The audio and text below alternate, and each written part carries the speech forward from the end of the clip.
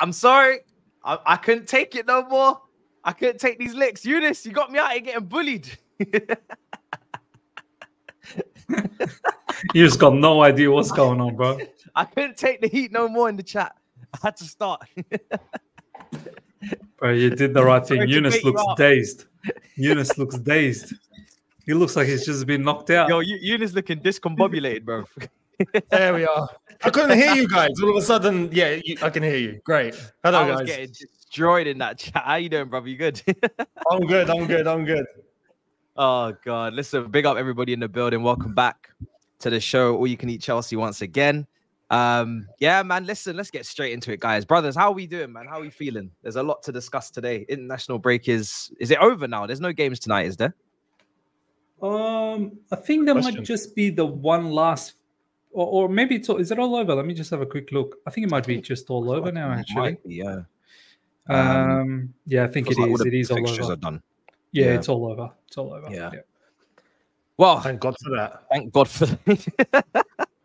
Now, do you know what? Like, in a way, it was good to just. I don't know about you guys. I quite enjoyed the time away from the hustle and bustle and just chill for a little bit and not be so grumpy and upset all the time.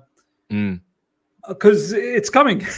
It's just around the corner. It's just around the corner. And we're back non-stop for the next 2 months now.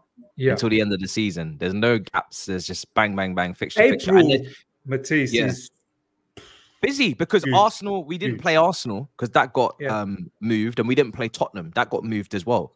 So it's going to be really, really busy. We've got Manchester United next Thursday, Burnley this weekend. I'm assuming there's more midweeks. Manchester City? No, we got Man United. Man United next Thursday, yeah. In the Premier League? Home. Yeah, Premier League. I mean, yeah. Oh, wow. Yeah, obviously City as well on the cup as well. So it's going to be really, really busy. I've only just seen where they fit the Arsenal game as well, and crap. Where is it? It's the 23rd, isn't it? Yeah, there's the Man City Cup final. Cup, I wish. The Man City semi-final on the 20th. Arsenal on the 23rd. Aston Villa away on the 27th. That period right there, Younes, that will define how it's all going to pan out. Villa away. And they still, just for context, they still haven't rescheduled the Tottenham game. So where's the Tottenham game going to be put? Brighton's postponed as well, it says on Google. Can we play two games in one day? Oh, yeah, Brighton as well, because we're playing the Cup semi-final. Oh, man, all right. This is going to get interesting. It's going to be fun. Buckle up. Mad. Oh, my days. This is going to be mad. Yeah, it's going to be a very interesting end to the season. But big up everybody in the chat. We can't really not discuss some serious wonder kids that have shown themselves in the international break. Endrick, goal against England, goal against Spain. Yamal is just, I think he's the best out of everyone I've seen so far. Like, he is ridiculous. Every time I've seen Barcelona, which is only a handful of times this season, he has literally carried that team at times, that attack. He's just ridiculous. Because I know Ms. U was watching a lot of Barcelona last season. Have you seen a lot of him this season?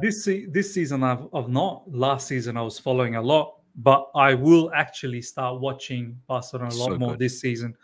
Because, I feel like one Xavi gets very much disrespected a lot. I knew you'd go there. I need to watch. Why did Younes just disappear? Where did you Because I can't sit here and just go, oh, this guy's just rubbish. Is this the guy you want to come in? Because I remember you're a big fan of Xavi previously when he won the league.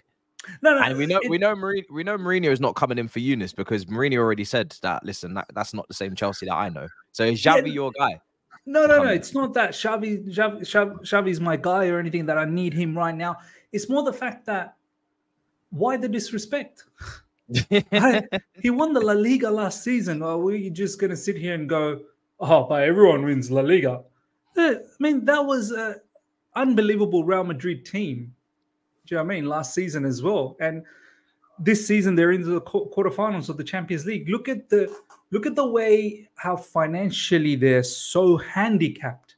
That is true. That's a point. Like, look at the way he's playing with a lot of youngsters there as well. Plenty of youngsters mixed with a lot of experience too. I just hate the fact that this guy gets disrespected.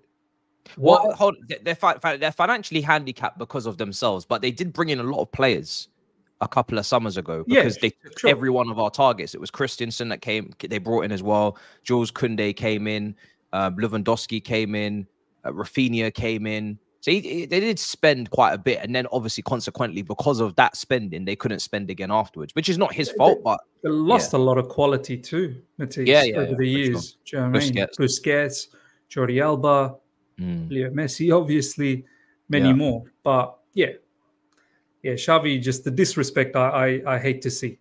Everyone, Chelsea fans disrespect everyone, Matisse. Roberto De Zerbi, he's not good. Xavi, he's not good. Jose Mourinho, he's not good. But who's good? Who's good for you guys? Tell me. You deserve Poch. You deserve Poch. Let's keep him.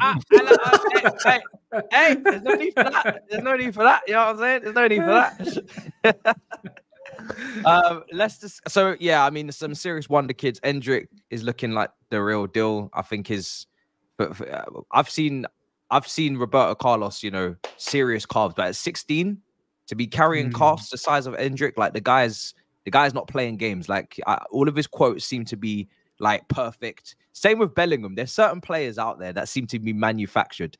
Everything they say is perfect. Every single quote is perfect. Every single action is perfect.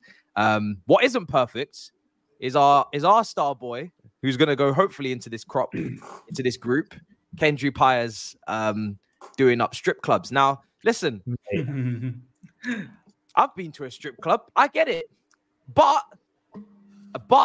this is the problem, right? With Kendry Paez, he's only 16. I wasn't there when I was 16.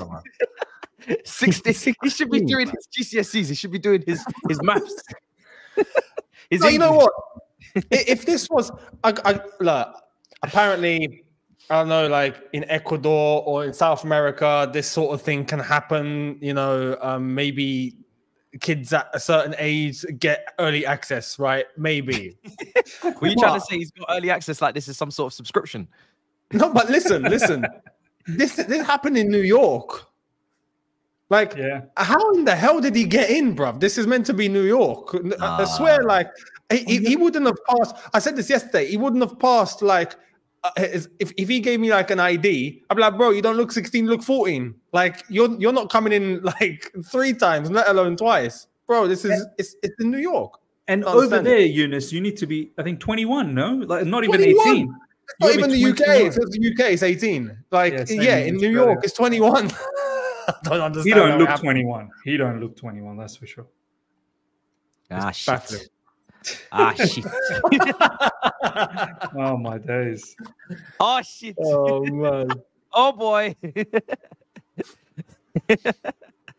Younes said he pre-ordered the strippers instead of pre-ordering FIFA, bro. This is what it is, bro. It's like man's leveling up. It's crazy. Listen, we have to protect him. I'm not even really talking about that actually, because when he gets to London, I'm hoping that we'll have some leaders in the team by that point, and they'll steer him into better paths. But in terms of the protection of the expectation, because I'm already seeing people say he's going to come in and do this, he's going to come in and do that, he's going to give us immediate impact, I'm just like, let's just slow ourselves right down. Right down, okay? There's environments that people are walking into which helps them flourish in the first place. Bellingham has started playing Luka Modric passes. I'm sure they did that together on the training ground. Endrick is going to be walking into a Madrid lineup that Vinny has now, you know, really cemented himself and almost carried that attack at times because of obviously Joselu being the striker, and Mbappe to add to that as well, which people forget, which is going to take the pressure off Endrick again, coming in. If we plant all that pressure on this wonder kid to come in and just start pulling strings immediately, I see people saying, oh, how are we going to get them both in the same lineup, him and Palmer? Let's relax a second, right? This kid's going to have to acclimatize to a new country. I don't think he speaks English, right? New language, new way of life, young age. I hope he's coming with his family. Who knows if he is? And a lot of pressure, and a lot more pressure than he's playing under right now. So yeah, man, let's just slow it down. When he arrives, you know what I mean? Let's try and make sure we don't create this expectation that he's going to be world-class from the get-go. So then we don't absolutely kill him when he doesn't become world-class from the get-go. If he does, then brilliant. You know, we might have the next Wayne Rooney on our hands who just shells out from age 17 onwards. But I'd rather take precaution here and say normal circumstances would tell us that this guy's going to need a couple of years to really get to the top world-class level. Let's see. So, I mean, Mudryk had a really good game there the other night. Do you guys see this number 10 position? He's floating in these 10 zones. He's been doing it for Chelsea as well, arriving in the box, getting a few goals, linking up. Do you guys see this as his new position? Because now people are starting to question, why did we think he was a winger in the first place? Is it just because of pace? Because he can't seem to get himself from the touchline to the goal to take shots. But when he's closer to goal in the 10 positions, it seems like it's working for him at the moment. I just want to ask really quick. I didn't watch Ukraine. Is that where he played? He played in the 10? I mean, he's got that 10 on the back of his shirt and he started to play there now. Yeah, he's actually like, he actually looks good. I'm not gonna lie, he actually looked good. Yeah. I did a video the other day of 10s because we have Gallagher, we have Carney, we have Nkuku, we have now Mudryk. We ain't really got enough space for all of these 10s. It just tells me that even if he's on the left wing now, we have to have Chilwell hold the width and he has to come inside. He's really actually looking really well there. Yeah. No, to be honest, I think that we all thought that he was an in and out winger. And the way that he was just running into defenders all the time, it's all pace, and constantly losing the ball, constantly losing possession. He comes into the 10 and in tight areas, in tight spaces where he's got to be a bit more technical, and all of a sudden he's finding his feet. And that's great because personally, I was getting concerned. And I was like, yo, maybe he's not cut out for Premier League level. And and even now, I still think there needs to be a run of form. There needs to be longevity. There needs to be some consistency. And if there is, then great. Then we can have a proper conversation. But it's good to see these first few signs that we're seeing of, maybe he's been misprofiled. Maybe he can play in the 10. Maybe that's his strength. I'd love to see it more. He definitely deserves a chance there, 100%. So going forward, I would very much prefer to have him play in that role and see how it goes. But so far, he's doing well. And then, like I said, I didn't watch Ukraine, but I heard he scored. And unlike the last campaign, now this has actually worked out for them. So it's just, good thing on good thing on good thing. And hopefully he keeps it up. Yeah. I don't know whether he got misprofiled, as Younes has said. I think this is where, as much as we probably hate on the management, this is probably where we have to praise the management, that they might have seen something in his skill set and thought, you're probably better through the middle. I think Mudryk probably set himself up that I'm more better on the wider areas because that's where Mudryk's always played. That's what he's always realized. At the end of the day, Mudryk's not a coach. He just thinks he knows what he can do best, and he thinks that's where he can do best on the left side or right side or whatever. Where I think the management has seen here is that, sure, no problems, you understand your skill set and you think you're better on the wide areas, but we think you're probably better more centrally because in the wide areas, it seems like he's sometimes isolated. It seems like in the Premier League, he's not being able to showcase his explosiveness from those wing areas, maybe because sometimes we don't have great overlapping fullbacks or fullbacks that can link up with him properly. Midfield is not always linking up with him. But him being more closer to the middle, more closer to midfield, and especially when we're off the ball in defensive areas and when we go on a break, it seems like through the middle is where he can be the most explosive. So, I would like to see him continue there. What I would like to see from Mudryk, though, it's great that his attacking prowess is coming out through the middle, and that's fantastic. But as long as Poch is the manager, you will need to work your backside off the ball as well. You have to. This is, I think, one of the biggest reasons why we don't see Mudryk on a regular basis, why he keeps preferring Gallagher, because he knows with Gallagher, he's going to get a runner. He's going to get someone who's going to be running non-stop 90 minutes. So what Mudryk needs to do is have your attacking prowess, add that ability to cover ground off the ball.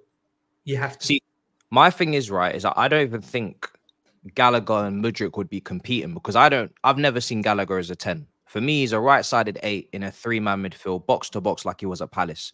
So in my head, I'm envisioning a situation where Mudryk is playing left wing, and he is playing in more central zones and coming inside, linking up with Jackson, getting into a central left half spaces, and Gallagher's in the right half space, with Palmer on the right wing, and then they kind of interchange there. How Gallagher makes his, passes, he makes his off the ball runs, stretching the pitch, and Palmer comes inside into his zone.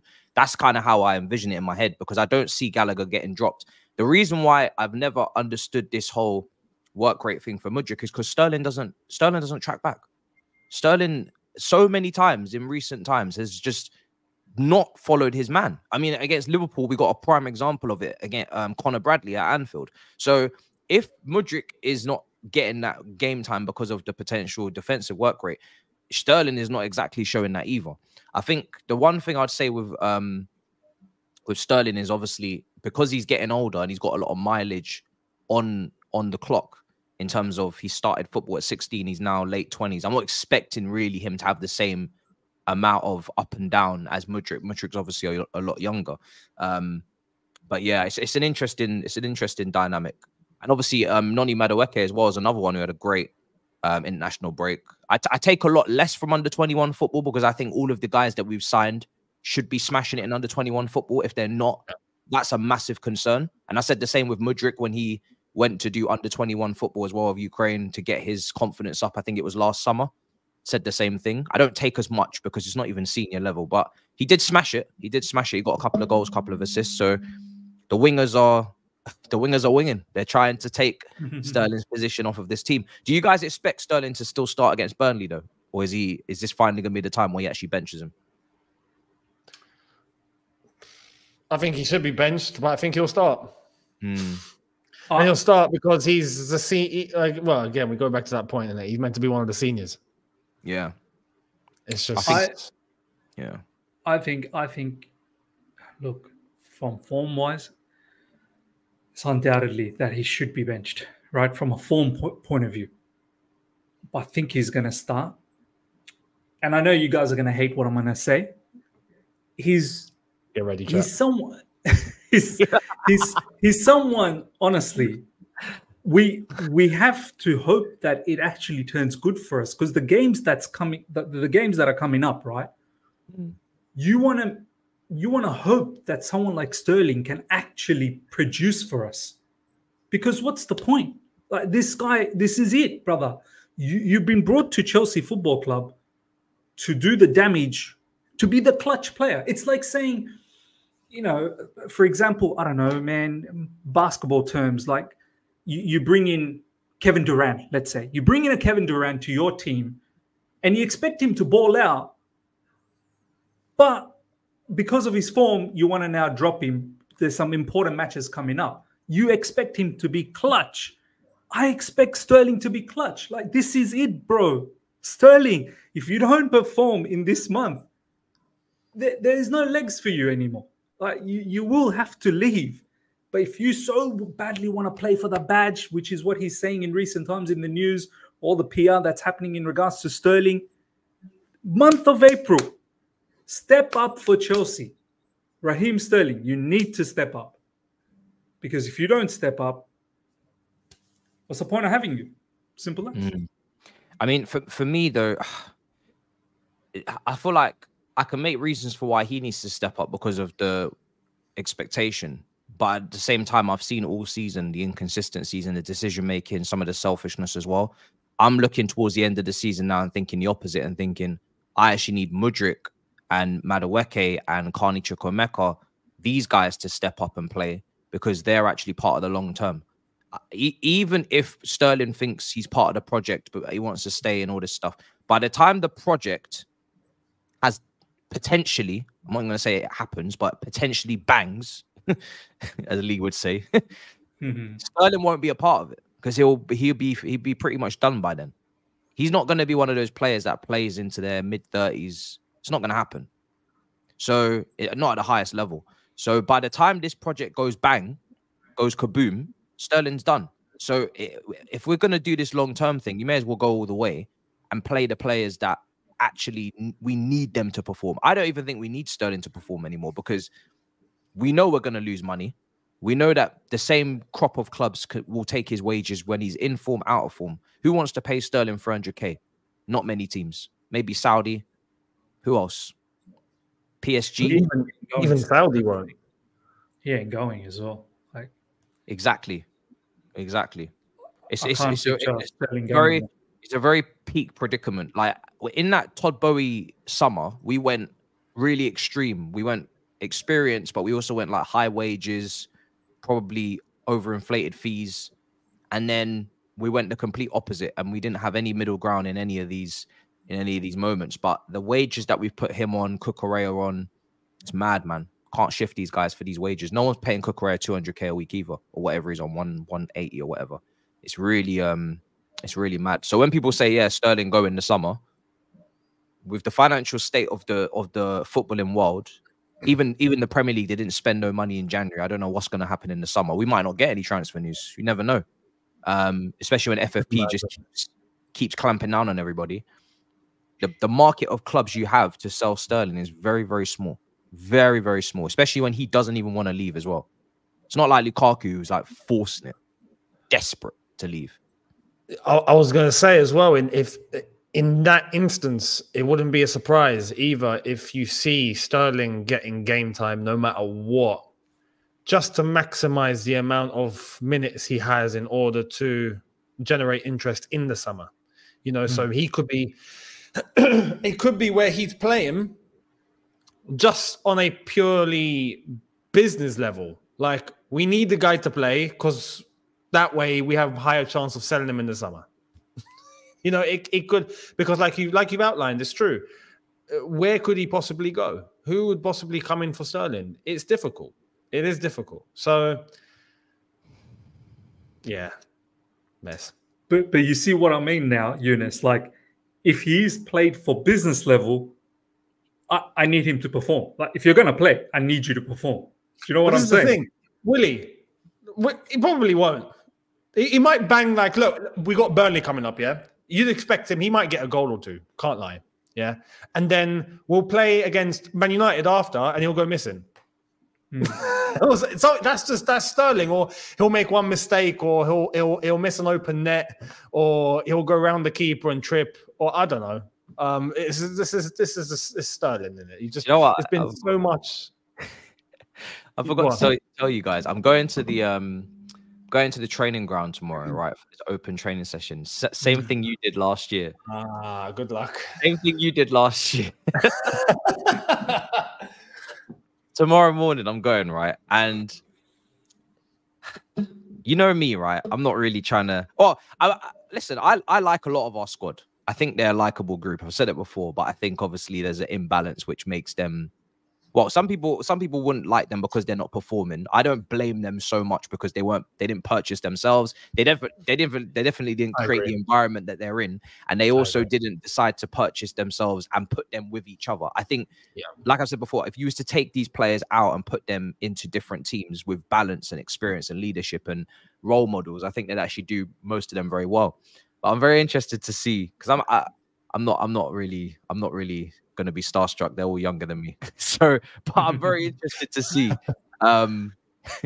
what the reactions are like, who's seen the content and who's like, fuck this guy. But if it was for Sterling, for instance, my genuine question is, why don't you pass on the 3v1s? Like, genuinely.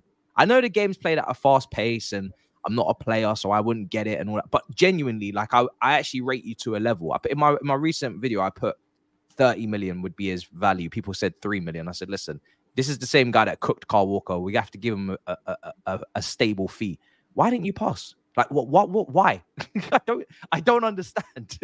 Like, I'd actually love to know. I'd love to ask, why didn't you pass? Why?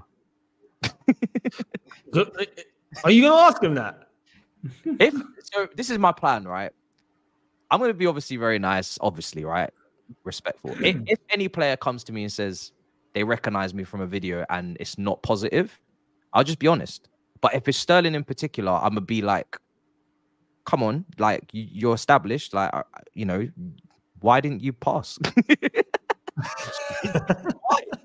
Why didn't you pass? I genuinely cannot fathom how he doesn't make those passes. So I'll just be like, I'm just not happy with it. Like, it doesn't make any sense. I actually wasn't really bothered about the free kick. The free kick got memed a lot because it went into the twin, like it went into the fucking into the hotel or into the top tier.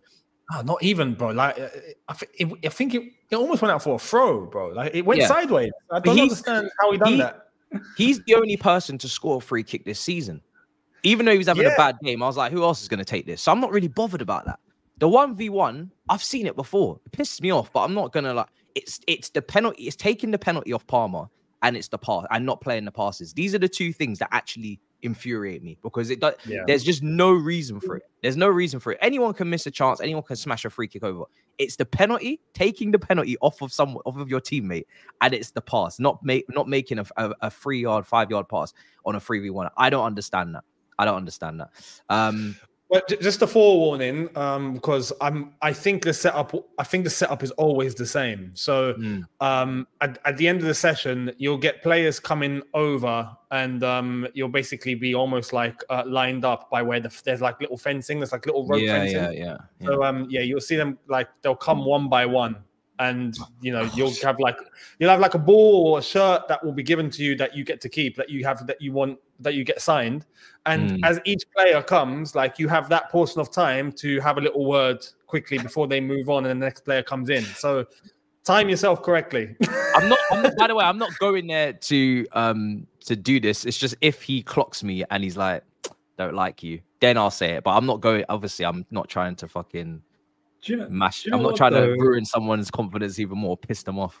But I'm looking forward to seeing the players that I really rate. I can't lie. your question from a fan perspective would be absolutely valid. Like, imagine you going there and trying to be a journalist, like trying to be diplomatic and trying to be this journalistic personality. You want to be there, going there as a fan, and just go, yo, Sterling, why not passing, brother? What's going on?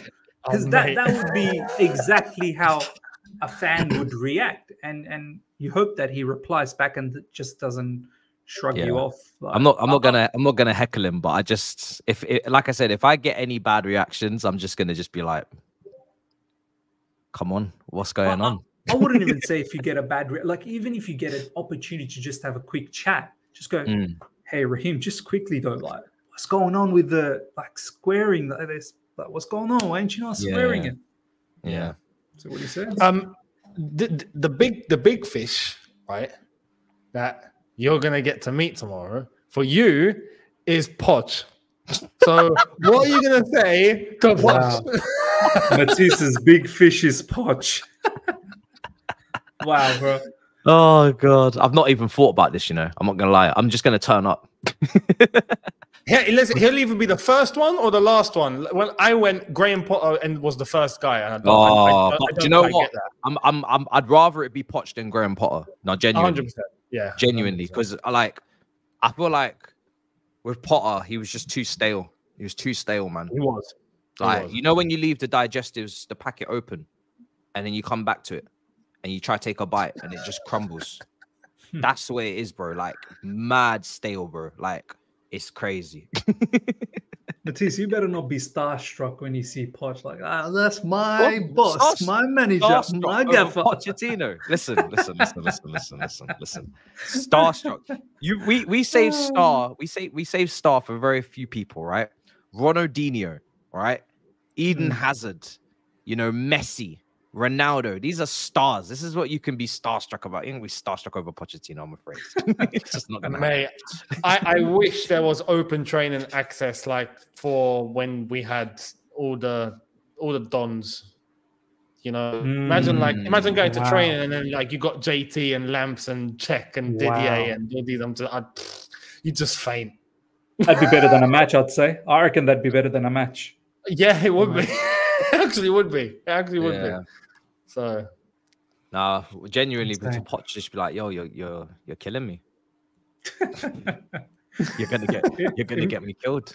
Imagine Poch turns around and goes, You're my man. You've been backing me all along. You're my man. I'm gonna be like to him. There's people out there that have. You might think that everybody's against you, but there's people out there that have invested all of their stocks into you and are being killed because of it. So remember that in your next press conference. Yeah. Not the whole everybody hates me. We don't have a relationship. Actually, some of us actually invested our entire savings into you. We put our mortgage on the line for you. Okay, so focus. Bad investment, bro. And the portfolio is depleted. Well, I actually I took out a lot of stocks. 95% down, bro. I've got like one stock left.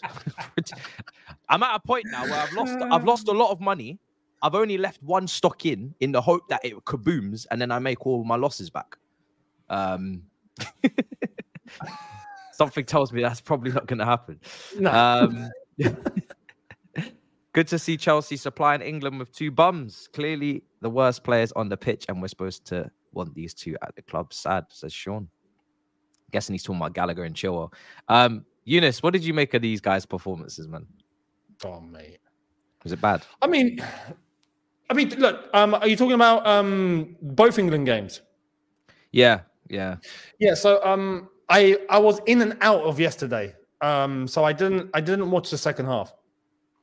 But I heard about the last minute equalizer and I was like, thank God, because I was like, I said it, I'm not having Lukaku leave Wembley with a win. Like, I'm not accepting that. I'm sorry. Like, if that happens, I'm coming for England. Like, you're all in the mud. But that last minute equalizer we got, happy days. I saw the first game, right, against Brazil, and Chilwell had an absolute horror show, right? Gallagher, not good enough. But then again, England as a whole were just awful. And it's still surprising how it's almost like they've just been completely restricted and there's no freedom in the way that they move forward, man. There just isn't. And that's what this England team needs. When you look at the profile of the players that you have and the way to be able to get the best, you know that it's not necessarily just about sitting back and trying to defend and all that, because England will have to do that regardless. But they're being restricted on what they can do in an offensive manner. There's a lack of freedom where some of the players just are not able to either get into spaces that they have to get into or combine in ways that they can combine, or run into avenues that they can run into. It feels very constrained. Now yesterday, again, it just, for what I saw, and I said I didn't see the whole thing. So if anyone wants to enlighten on the second half, or if you guys as well want to talk on that, you can. But I was getting the same sort of vibe. Again, it just wasn't feeling. It felt at times a little hectic between both sides, but it looked like Belgium was just really on it. Hence, they got that early goal. And then when they did go 2-1 up, England with that disallowed goal. But when they did go 2-1 up, it was feeling quite end to end, but almost like there's just no substance. And again, this is just not good preparation for England going into the Euros, because that's it. We're not going to have another international break. Yeah. So it's concerning, a little bit concerning as to how far England are going to go. I feel like we're not going to go very far. I'll be honest. I feel like maybe get past the groups. I expect us to get past the groups.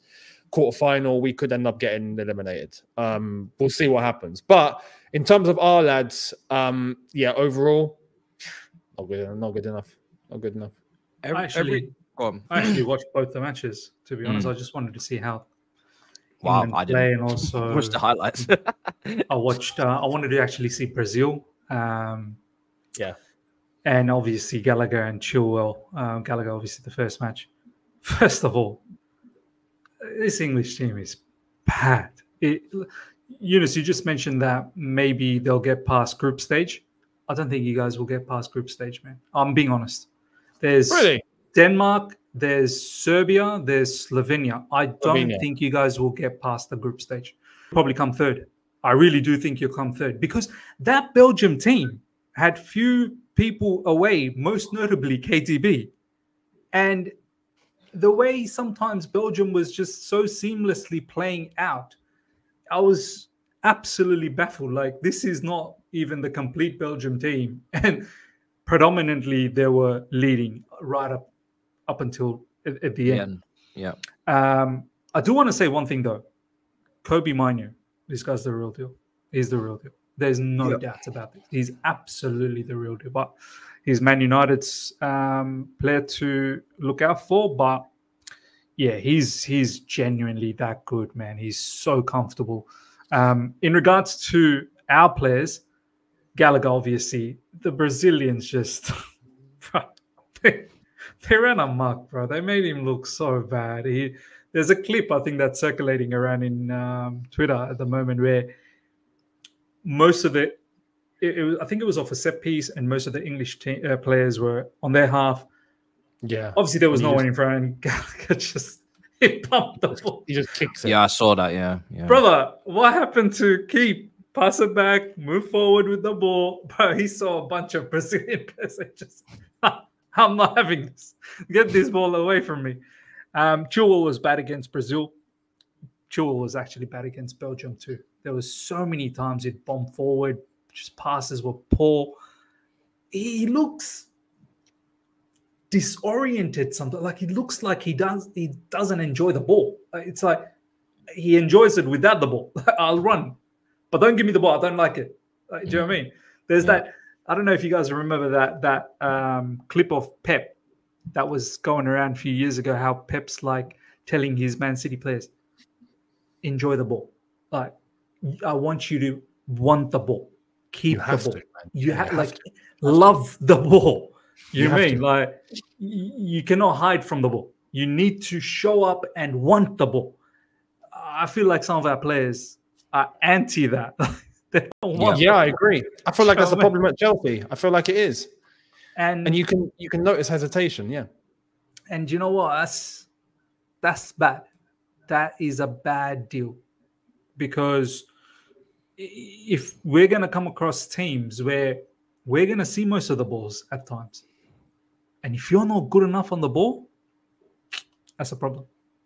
That's a problem. I think injuries have really caught up to him. And I've said before, he's not on Reece James's level at his best to be kind of waiting around and taking time for him to get back. I think for me personally, it's very evident we need a new left back because both of them are overly paid for what they offer. And they're not good enough going in both directions. There's no complete fullback on that side. If you see what Gusto does on the right and you compare it to what happens on the left, it's night and day. Literally night and day. It's a massive difference. And Gusto's 20 years old and he's performing like that. Obviously without the injuries that Chilwell's had. But I think definitely I'd be cutting my losses on them. And I said it last summer, like I feel like Maatsen and Lewis Hall have got more potential than both of them. But because obviously pure profit and FFP and all these things, we've had to sell Lewis Hall, which is fair enough, whatever. Maybe he wasn't a true left back anyway. He was a left wing back in the previous system last season. But he had some great performances against big teams at the Etihad, against Man United. And then Maatsen is another one that would love to give an opportunity to, because I think technically he's much more, he's got a much higher base than those two. But again, it's another one where it's probably not going to go in our favor. So it's going to cost us money to sort that situation out. I think the best way to do it is probably to bring someone up through the academy again as a second choice and buy a first choice, just so you don't have to go and buy two new ones. I think we get caught in that trap sometimes where we buy two new ones and then, you know, you can only really have one consistent player playing that position. You're not going to rotate left backs. We've had three left backs on the books at one point. I remember when we had Chilwell, Marcus Alonso and Emerson Palmieri all at once, which doesn't make any sense. So we need to sort that out. But yeah, I agree with what you said, bro. For me, with Chilwell, it's just he was one of those players that when we bought him and he was playing and he got used to that wing back position, it was almost perfect for him because he just then became this really dynamic, you know, quick player that could, you know, take advantage of the space, and he even had a goal in him as well. And he just suited him down to the ground because our build-up play was with the three centre-backs and they, you know, they were brilliant at all of that. But now it's just, I mean, Rudiger. I remember Rudiger used to make those little left channel runs as well. Madman. What that guy? Is the book shut for you, Matisse, for Cucurella? Like, I still feel. Yeah, for me, I can't forget what I saw in Brighton. I'm pretty sure Younes probably, because he was following Cucurella at that time too. I can't forget the player I saw there, man. Like that surely cannot be a illusion. Like that cannot be some sort of a magic trick that he did. And I feel if we get that level back, I'm looking at so on the title is high wage hit list, right? In our new wage structure, he doesn't deserve to be one of the highest earners, nor should he be. And I look at Cucurella and I just think there's so many holes in his game, whether it's stepping out and then leaving space in behind, whether it's he can't go forward, he can't cross to a high level, he can't shoot to a high level in those positions. Defensively, he's iffy. Sometimes he defends really well. I remember that Dortmund game in the back three in the Champions League. He was unbelievable. I think he got man of the match that game. Yeah. But then sometimes he has a shit show. Preferably for me, I would just go and get someone else, someone more athletic, someone that 1v1 defends and looks to be, you know, able to bully his wingers almost. Someone that can go forward, just a complete fullback. I'm looking at what Gusto gives on the other side, and I just want that on the other on the left. And I think you can get that for half the wage. Seeing as we're so, you know, clear on bringing that wage structure down. I think players like Cucurella, Ben Chilwell, Raheem Sterling are all out of the wage structure for what they're offering. So they're all at risk. I think Cucurella, for me, we definitely overpaid. We know we overpaid. What was it, 63 million? We knew we overpaid. Yeah. Overpaid. We knew we overpaid. Yeah. He's probably like a 35, 40 million pound player at best. Just a quick shout out. I saw a few people talk about Lukaku. I don't know if you got, because I was watching that match. That was a filthy pass, man. That Trivela cross. Like, wow. Yeah. Wow. The way he like bullied Lewis Dunn. By the way, another player that on a regular basis keep making mistakes for Brighton as well. Has done it for England. Not surprised. And the way Lukaku took full advantage of that, it just makes me think that, bro, why did you have to do that bullshit with Chelsea? Why did you, you could have been a player, an important player for us. You really could have. But you had to run your mouth like an idiot. Do you know what I mean? You're getting a lot of wages at Chelsea Football Club as well. Why did you do that, man? Incredible wages. Why did you do that? You idiot. Now, you know, who knows? At the end of the season, I don't think Roma has the money. We're going to be back in this limbo again. Do you want to stay? Do you want to go? What do you want to do? He's already saying, you know, it's up to Chelsea or whatnot. Look, at the end of the day, I think we know you don't want to play for Chelsea. You want to be in Italy, but there's going to be no one willing to buy you. But this guy he's actually a talented player, man. He really is. He's actually a talented player. I didn't see what he did. I got blind. Just check it out, though. Just check it out. Blind. No, I know what you're talking about. I know what you're talking about. Oh, you saw. Yeah. You saw the assist. I knew you did. Matisse is on my wavelength. He's on my wavelength, man. Because look, I saw the reaction after what he did, right? Yeah, exactly. The Stevie Wonder up in here. We don't see anything that this man does. Whenever he does good, we see nothing. We see nothing. We just see darkness. You see this? Just pure darkness. Now, whenever I see bids on the table for him, I see clearly. Bring the bids. Bring the offers. Now, this is the thing. I saw the reaction after what he did yesterday, yeah? And fair play. Top pass. Top. Right? Yeah. But, come on. Like, there's some people that are genuinely like, we must have him back now. Like, that's it. Let's get him back into the team. It's like, did you forget? Like, are people just oblivious to, like, what went down? What happened? Like, the whole stuff. Mate, I stand with Matisse on this. He could be reincarnation of Cristiano Ronaldo and the last player on earth. I'm not taking him back. I don't care. He's not coming back. Like, there's bigger things at play here than just about the player. Like, this isn't just professional. This has actually become personal, bro. Yeah. And because it's become personal, I'm sorry, it's broken. The trust is gone. People talk about having standards at a football club. I've said it before. The moment you are begging for a player that doesn't want to play for your club, who's told you that multiple times in multiple languages, and you still want him to play for your club, your standards are finished, because you are now willing to take players that don't even want to be there to represent you. This is Chelsea Football Club. There are players all over the world.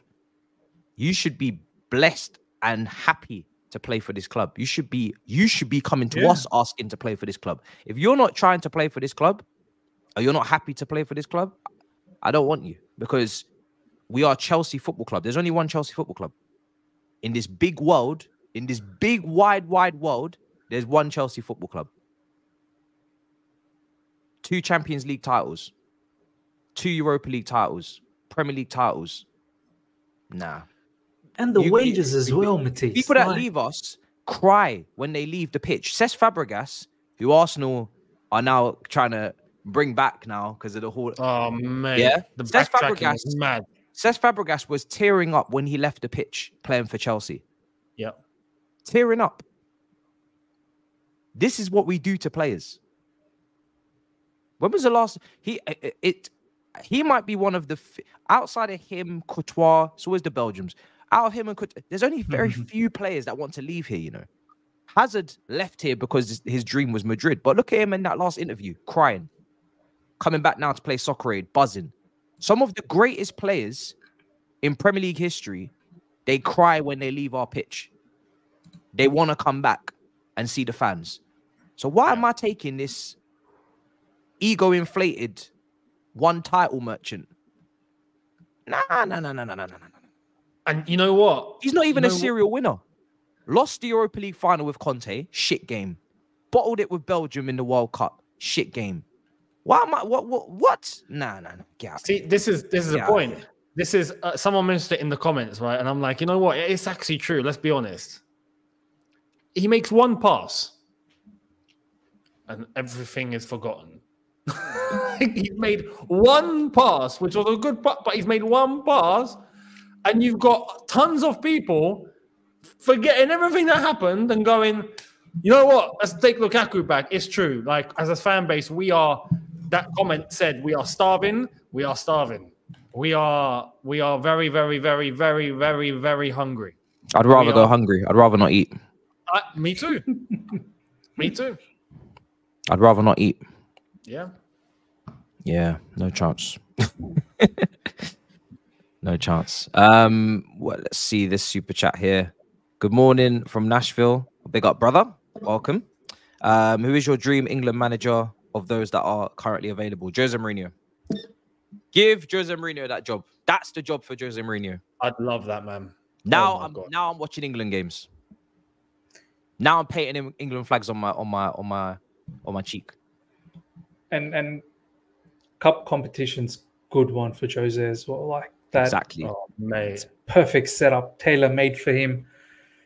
And you know, the England fan, but so the whole country, you're gonna get like it'll be a mad dynamic because you're gonna get tons of like English fans that support various clubs that hate him, but deep down don't. And now if he were to become England manager, they're gonna be like, oh, they'd all love it, man.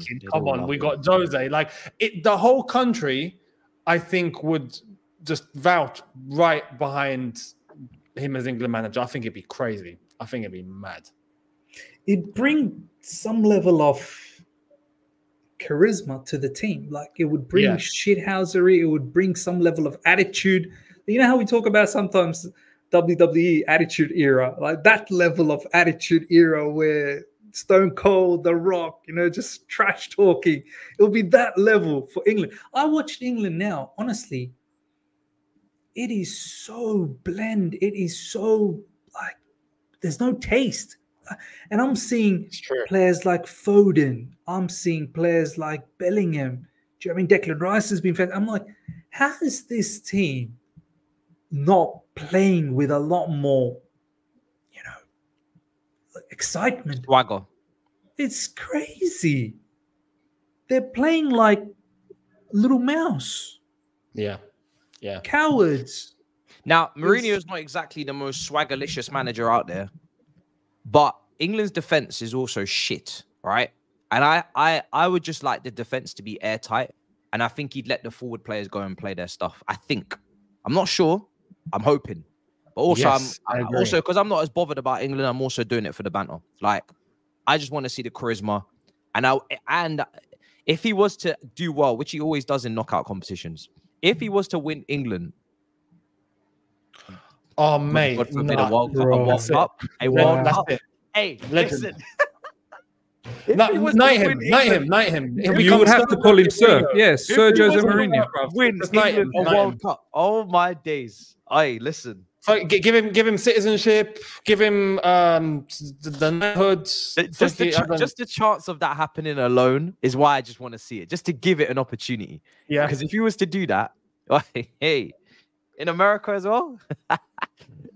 That would be mad. Sir Special One. That's what he'll be known as. Sir Special Give him One. everything.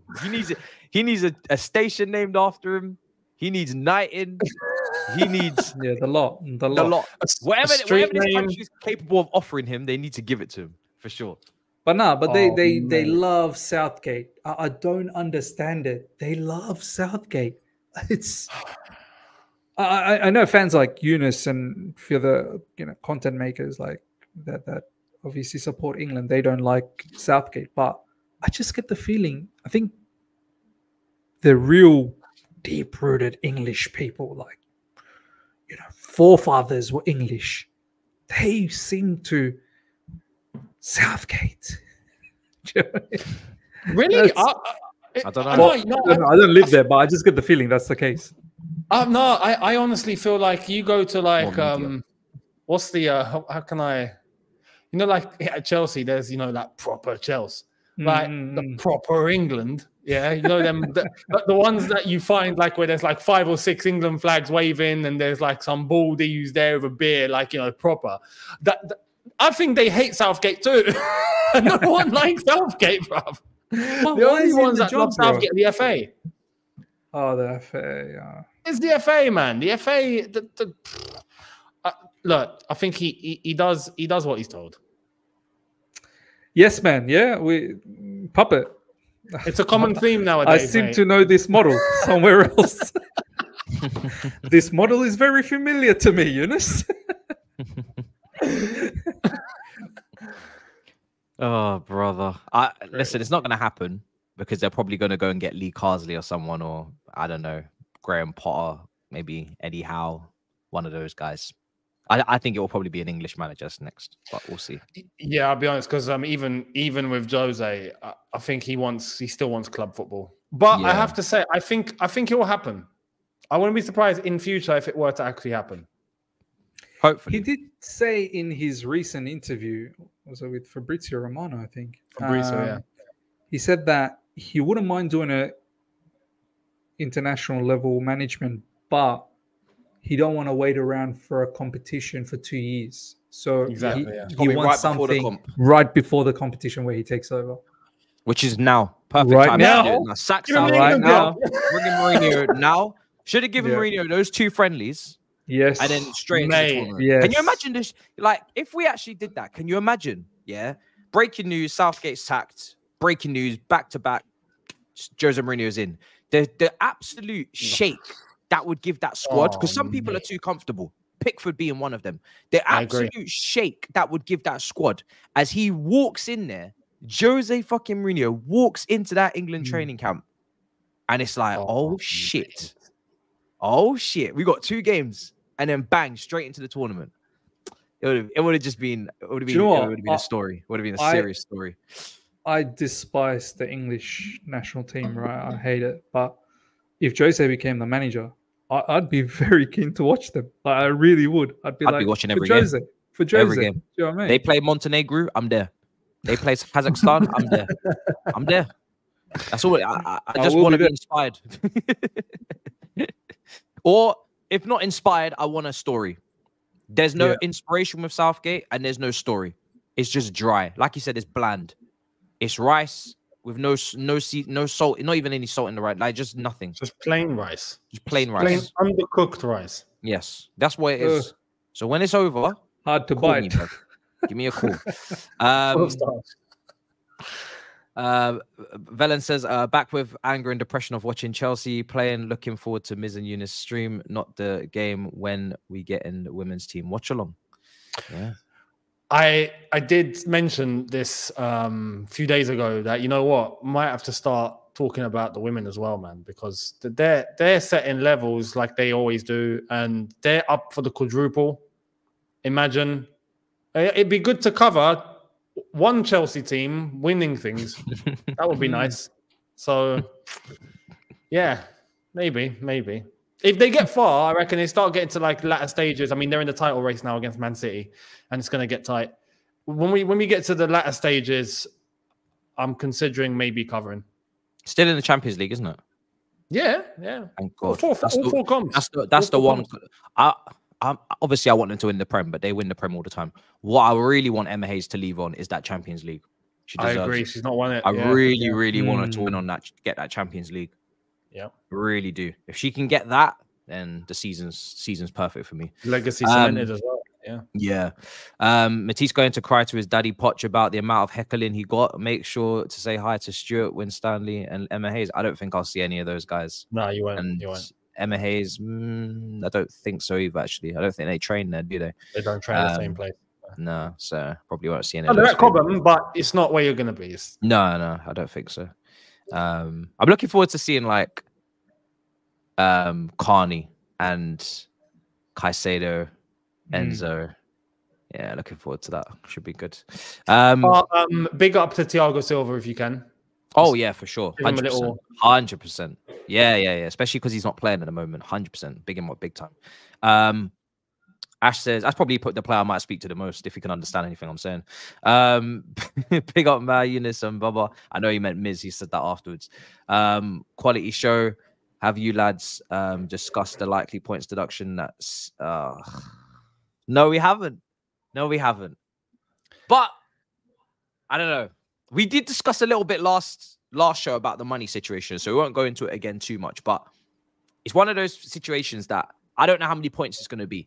Could be 3 points, could be 20 points, could be 10 points. I feel like I need to just wait for that. When that actually happens, if it happens, don't worry. We'll have an emergency episode that day and we'll discuss it. But I don't like to speak too much more on speculation because that's all it is at the moment. And until we actually know, there's nothing we can really say more than we've already said last episode about FFP, to be honest.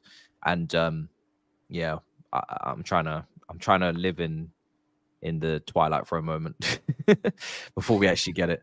Because that'll be another season gone. And then they'll be like, yeah, the season after will go. And then that's when I'll actually lose my head. True. Good evening, boys. We won't forget or forgive Lukaku. Well, T, that's me, innit? I'll keep it a buck. Like, with him, it's finished. Your Chelsea career is done. Make way. Is it smart to go for a left back when we have so many holes in the club? Tony, I think it's not exactly smart from us that we may have to, because we've signed so many left backs over the last couple of years. We signed Cucurella, you know, we should have been able to. So on Cucurella, right, as Miz said, I don't think he's a bad player. I really don't. If there's a new manager that comes in and gets the best out of him, then no problem. I just think for me, when I'm watching players like Udogie this season, I'm thinking, yeah, that's the kind of left back I want. Just more complete, better on the ball, athletic, able to get up and down, cross, all good. This guy's drifting into the 10 position. Like, there's so much more that fullbacks can give you these days. Look what Gusto's given. Obviously, Trent at Liverpool, Bradley, there's so much more what the fullbacks can give in the modern game. I just don't feel like Cucurella is ever going to be able to give all of those things, or even 75% of those things. But I feel like it's also one thing I do asterisk with people like Cucurella, Sterling, who else? Anyone from that first window, is that they came in for Tuchel and they came in for a back three. And like I said, Cucurella played incredible against Dortmund at home in the back three. And then he's sacked. and now they're working under a completely. Obviously, he worked under Potter previously at Brighton, but the plan that he was potentially going to go into with Tuchel might have actually worked really well for him. Maybe we'd be saying right now he was a good signing. So circumstances change things and mess things up. But I think because Cucurella did have Potter and he had him previously, and it still hasn't really worked even last season, and obviously we come into this season now, I feel like that might be more frustration on that part because he's actually had a manager there that he worked with and we still haven't really seen the best of him yet. But no, it's not the smartest situation to be in. But I think the whole situation, having to buy one singular player more after spending $1 billion in 18 months makes us not very wise. Just period, you know. Having to get one player this summer already makes us unwise, because why have we spent so much money and still need more players? Like that's the God's honest truth. Who cares? End the season. There you are. My man is done. Anything? What else have we skipped on? I think that's kind of everything that's happened, isn't it? Oh, of course. Sorry. Quickly, advisory board versus supporters trust. I didn't make a video on it because I was away, but I did see you guys' videos on it, and I did see what you said, Miz, about is it really wise to maybe protest or go up in arms right now? Season's not done. Should we just kind of just leave it until the end of the season? I'm starting to get more in that boat. I know, Younes, maybe you might be more. Okay, so let me explain the reasoning, right? Maybe Miz will give a different reason, but my main thing is that the young players can't perform in a toxic atmosphere. They're the ones least to blame for what's going on, in my opinion, because they're sitting at the bottom of the food chain. It goes from the top to the bottom. They're the least to blame. Do they annoy us with their decisions? Yes, etc. But that's kind of what you expect from that age group, and that's exactly what you get when you buy that age group and you put them all together. So if we go crazy right now, then they're going to suffer the consequences. Results are going to be in the gutter, and we potentially will go out of the FA Cup guaranteed. Whereas if we actually, I'm not saying we need to be at our best, because it's very unrealistic to say that the fan base is going to be given the same atmosphere that they did in 06, 07, 08, 09. But if we can just leave it, park it until these guys are at least kicking themselves out of the competition, then the season's truly actually dead. Then it's a different conversation. Or right at the end of the season when we know we're finishing mid-table and it's absolutely over, because we do need to try and salvage something from this season. Not saying we're going to. It's looking very unlikely we will, but there's still a chance. And if that Leicester game did show me something, because I was there, is that there are some really likable, talented players in this group. There's some bozos, that's for sure. There's some really annoying players, but there's some really talented players. When I'm seeing Carney link up with Palmer, Gusto, like, I want these players. They've already suffered enough this season. The ones that are actually really good and have played well, they've suffered enough. Palmer, Gusto, they've suffered enough. I'd like to hope that we could get something out of the season to take into next season. Whoever the manager is, whatever the situation is. I don't think anything can happen from now to the end that's going to change the overriding mood on the board, potentially. If people are already ready to go, then they're ready to go. But that would be my outlook on it, is that these players, they're not going to perform under those circumstances, and then we're going to be in some serious shit. But the thing is, I feel like it's not as mutually exclusive as maybe being portrayed. I think in the context of 90 minutes and when the players are playing, I feel like there is support for the players and for what they're doing. They're the least to blame. I completely agree. Yeah. The one thing to understand with this whole thing that I feel like there's still a slight misconception is that people believe this is all a big football problem. So what we're seeing in terms of the problems in our results and the way that we're moving and the decisions that we're having is all a football problem. So it's Poch and it's you know, it's certain players and it's systems and it's tactics. That's not the problem. That's not the overlying problem. That's become a byproduct of the bigger problem, of the main problem. Let me tell you, off the pitch, right, within the football club, within the football club, so in various departments, we're talking as an organization now, right? As an institution, in various departments, it's, and you can, excuse my French, it's a shit show. It's a shit show in terms of the way that things are being. There's been a restructure 3 times internally.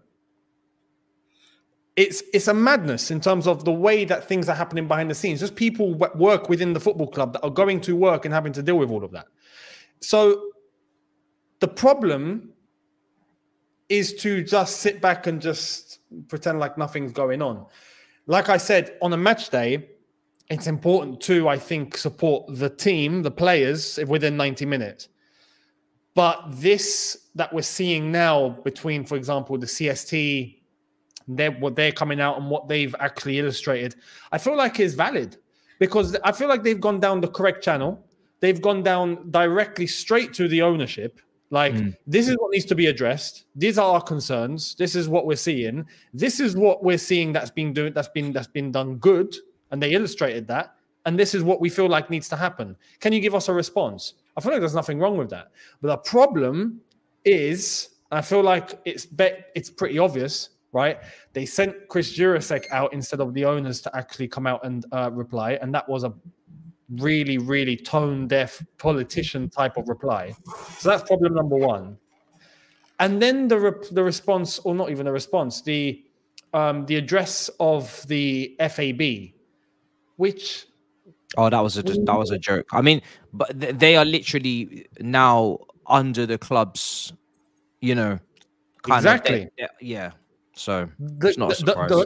The board, the ownership, constructed the FAB, right, and selected 3 people to be as let's say the FAB hierarchy, and then you've got additional members that are underneath. Funnily enough, one of those additional members is the chairman of the CST. And just to add to your point, when people say, "Oh, are you working for the club?" These people technically are now actually working for the club, and they're going to get perks, and they're actually going to receive some benefits of being with the club. So therefore, yes, it's going to compromise them. It's not even perks. It's not even just perks. Like, these guys cannot speak against the club. Of course not. They actually cannot. How is that going to work? This is the thing. So it's not transparent. They are biased. There's an immediate bias, right? Yeah. The CST have been clear as to illustrating what they think has been done good so far, and what needs to happen, because there's a complete lack of faith and trust in the whole fan base. This is where it's not exclusive to the team. It just I believe the same fans that are up in arms will be the same ones within 90 minutes to be backing the players on the day, especially in the cup semi-final, where it's a cup semi-final and we know that the only chance of Europe is more than likely going to be going all the way in the FA Cup. I feel like that'll be the case. But in and around that atmosphere has been questioned quite a lot, though. It's been really, really poor. Even at Wembley, people were saying the atmosphere is pretty poor. Oh, no, it has been. Overall, yeah. And again, this goes back to this.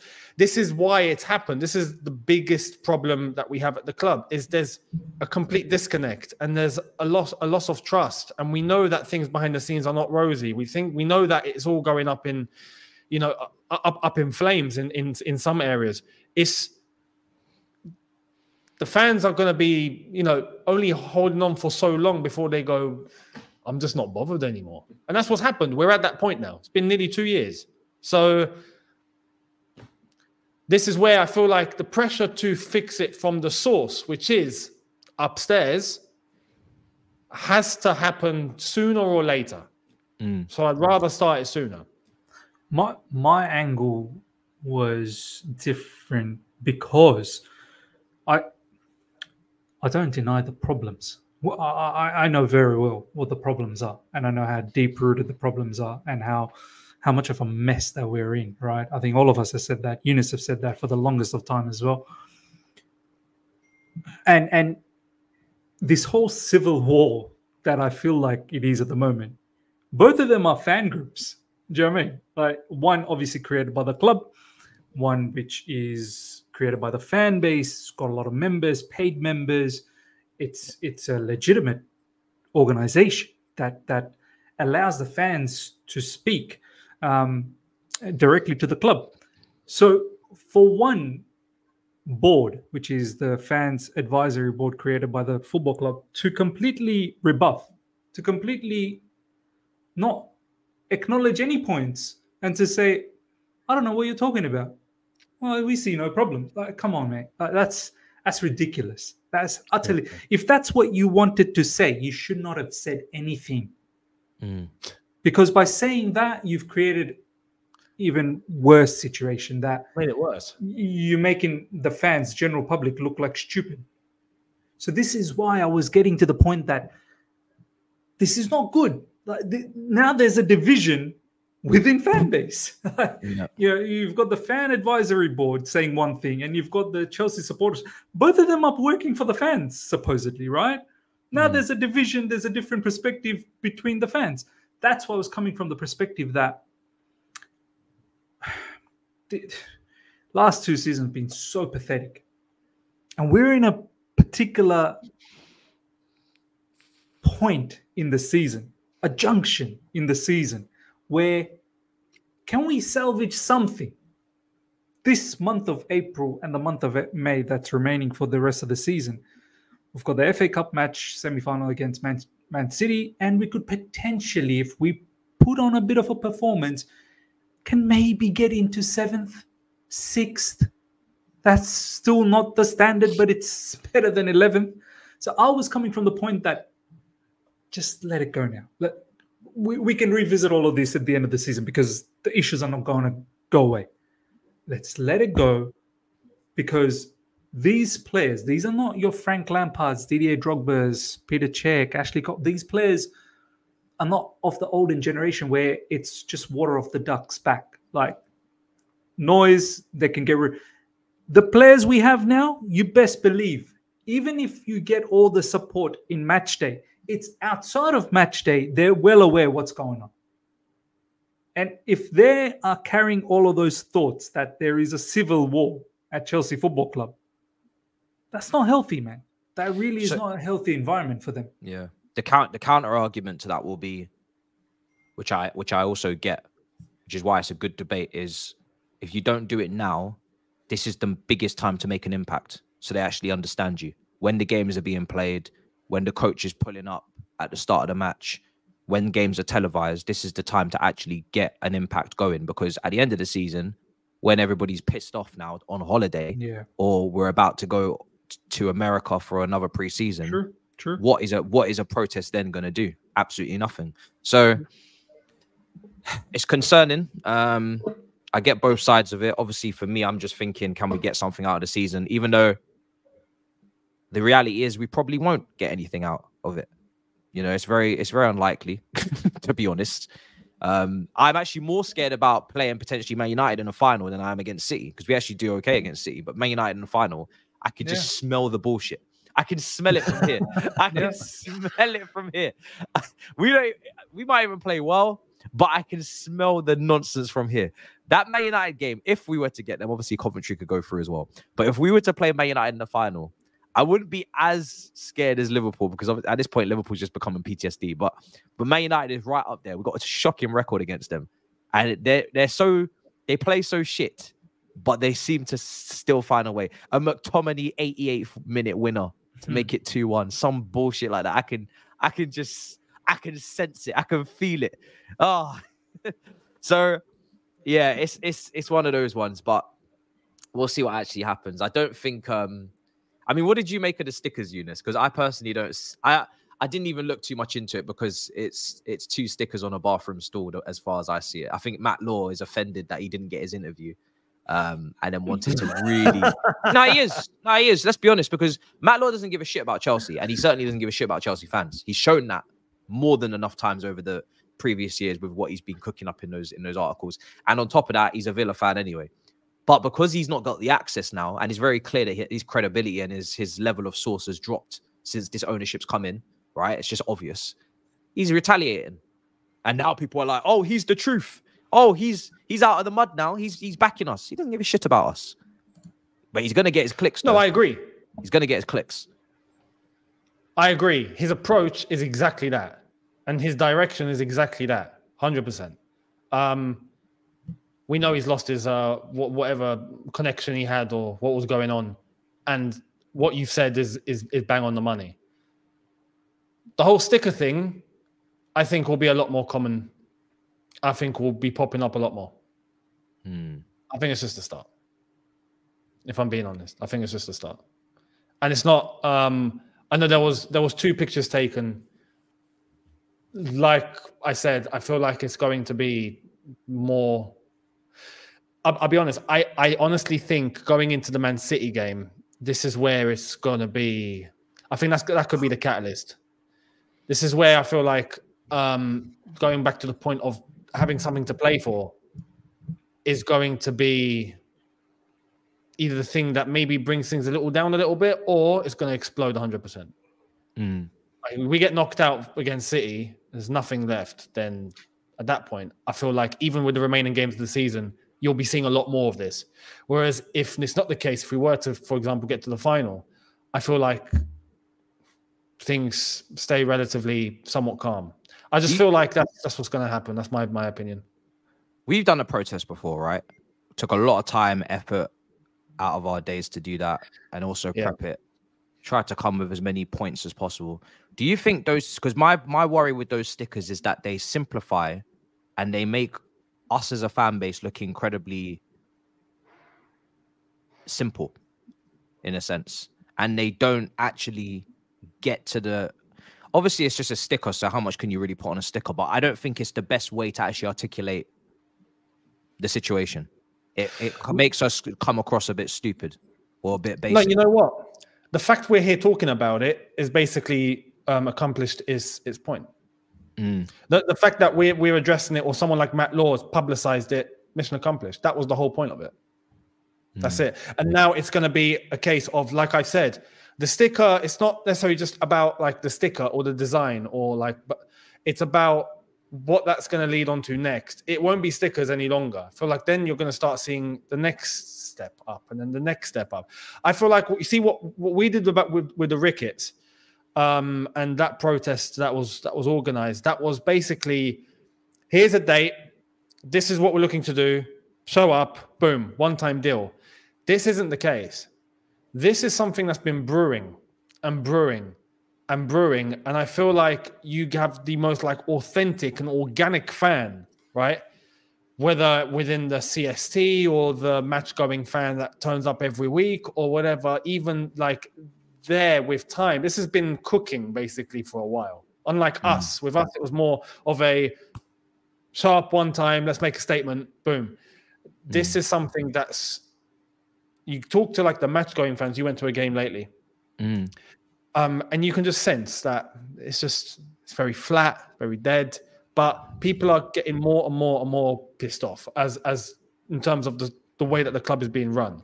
So I feel like this is going to have a lot more impact than what we had in terms of that one-time protest. This is going to be something that is going to get a lot more people on board, a lot more organically. Because of just its longevity and the way that it's just been cooking very slowly. So stickers now, who knows where that will lead to. My opinion, I wouldn't be surprised if it turned out to like banners and shit like happening. I wouldn't be shocked if it went there. I wouldn't be shocked. Surely with banners, that would be confiscated. They wouldn't allow banners to go into the stadium. At the bridge, you can't have them. You can't have them at the bridge, yeah. Away games, no, because they won't let you in. They won't let you in with that stuff. Yeah, because obviously owners. Yeah, the bridge, no chance. Away games, you might be able to. Wembley, you definitely be able to. It's neutral. It's those sort of things. With the bridge, no chance. No chance. They won't allow it. But this is what I'm saying. Like even away games and all of that, I think it can get to that point. This is why, for me, this month of April is do or die. It really is do or die. Oh, 100%. Like some of the fixtures that we've got coming up, you know, I always look at the situation that you've got to learn from your mistakes. You can't be repeating the same mistakes over and over again. And I'm actually now talking about Poch, the players. Hopefully this 2 weeks break that they've had over the international break, hopefully they've done a lot of soul searching, evaluation. What did we do all throughout the season? Where did we go wrong? What can we do in this upcoming 2 months? Which could mean whether it is a gargantuan waste of season or at least we salvage something. At least we salvage something. So if we are incapable of salvaging something and we keep making the same mistakes again and again and again, and we keep hearing all throughout the month of April and also May that we are linked with more 16-year-olds, like the way a couple of days ago, I think it was another Nigerian kid striker, 16-year-old. He's coming on trial, by the way. I think there was a misconception. Like, he's signing, he's not. He's having a trial. He's having a trial. Okay. Whatever the case is, right? More kids that we are associated with. Yeah. I'm all up for what Younes has just said. Like, it's going to get even more like worse and worse because, as Matisse said, it probably, in order to get the biggest voice out there, you got to do it during the season. I understand it. But I'm at a point as a fan that I hope Chelsea can salvage something this season, man. I really do. Honestly. I hope this lot, I hope Poch just salvage something. If you get sacked at the end of the season, no problems. At least do something this season. At least end it on a good note. Do you know what I mean? Like, if you are about to get chopped, don't leave Chelsea Football Club in a manner where I don't think Poch will ever get a bigger job, like anything bigger than Chelsea. He went PSG, obviously Chelsea. You're not going to get a bigger job. From here, it's only done with spiral, in my opinion. I want to ask, like, what's your honest feeling going into that semi-final against City? Because I understand, like, this season we've actually done all right against City, right? But the one difference that I feel I can't ignore is Man City are in a situation again where they could be going for a treble. I don't know how they're doing this. It's never been done. It's never been done, right? If they were to win the treble 2 times in a row, I think that's just ridiculous, right? But we know what City can be like at the end of a season when they have to switch it on. Juggernauts. That's the time that we'd be facing them, is when they have to switch it on.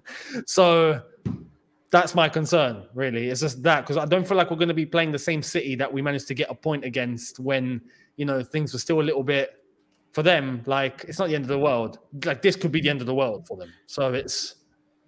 You want my honest feeling, right, Younes? You want my honest feeling. As I said, I personally learn from my mistakes. I don't keep making the same mistakes over and over again. I may do it once, I'll do it twice, maybe even the 3rd time. But the 4th time, I will get it right. I will undoubtedly get it right. Because that's just the way I carry myself. Now, this is why I keep saying, I fully have to expect that my team, who's drawn against City twice this season and predominantly looked the better team, this is your chance now. What a moment. Wembley settings, semi-finals, Manchester City, ruin their treble, double treble, and show that you are progressing in your mentality, in your intellect, in your behavior, in your attitude. You lose this one, I'm sorry, like, all of this process, project, patience. No, you're not learning from mistakes. You're not learning.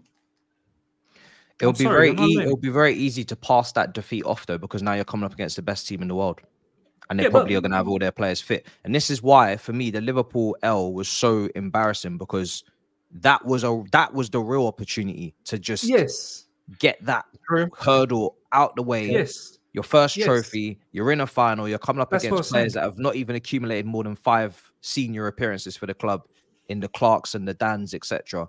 That was your time. Yeah. If they lose to Manchester City and it's a competitive game and it's close, I can't really slap them across the face, because it's Man City. Like, that even when Roman was here in the last couple of years, we didn't, you know, it's not like we were beating Man City every single week.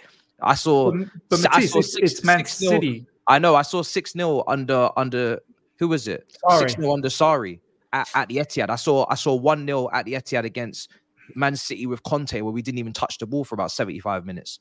So Man City, unfortunately, isn't for me the game where it will be the whole season. I can't beat them 3 times in 6 weeks under Tuchel.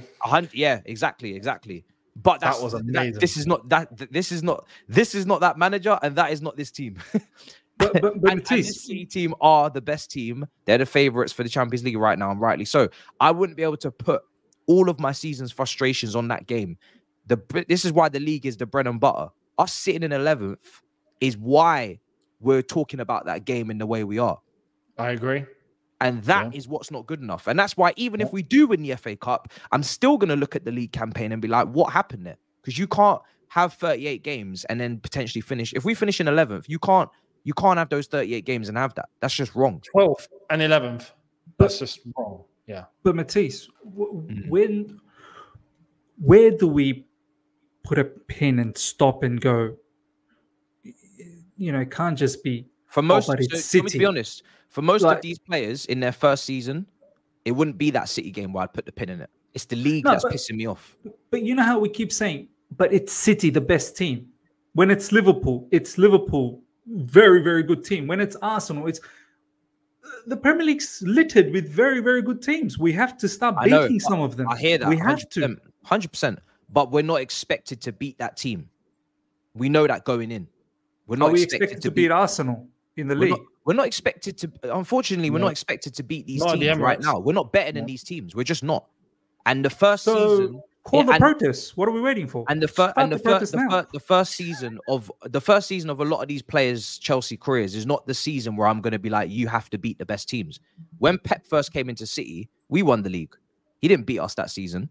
But you wouldn't judge him on that. You judge him on the second season. That's not but you wouldn't make that comparison because Pep is not Poch and this team is not that team. My point is that when you go into the league campaign, when you're not beating Wolves and you're not beating Brentford and you're not beating these teams, which is why we're 11th. We're not 11th because we didn't beat City.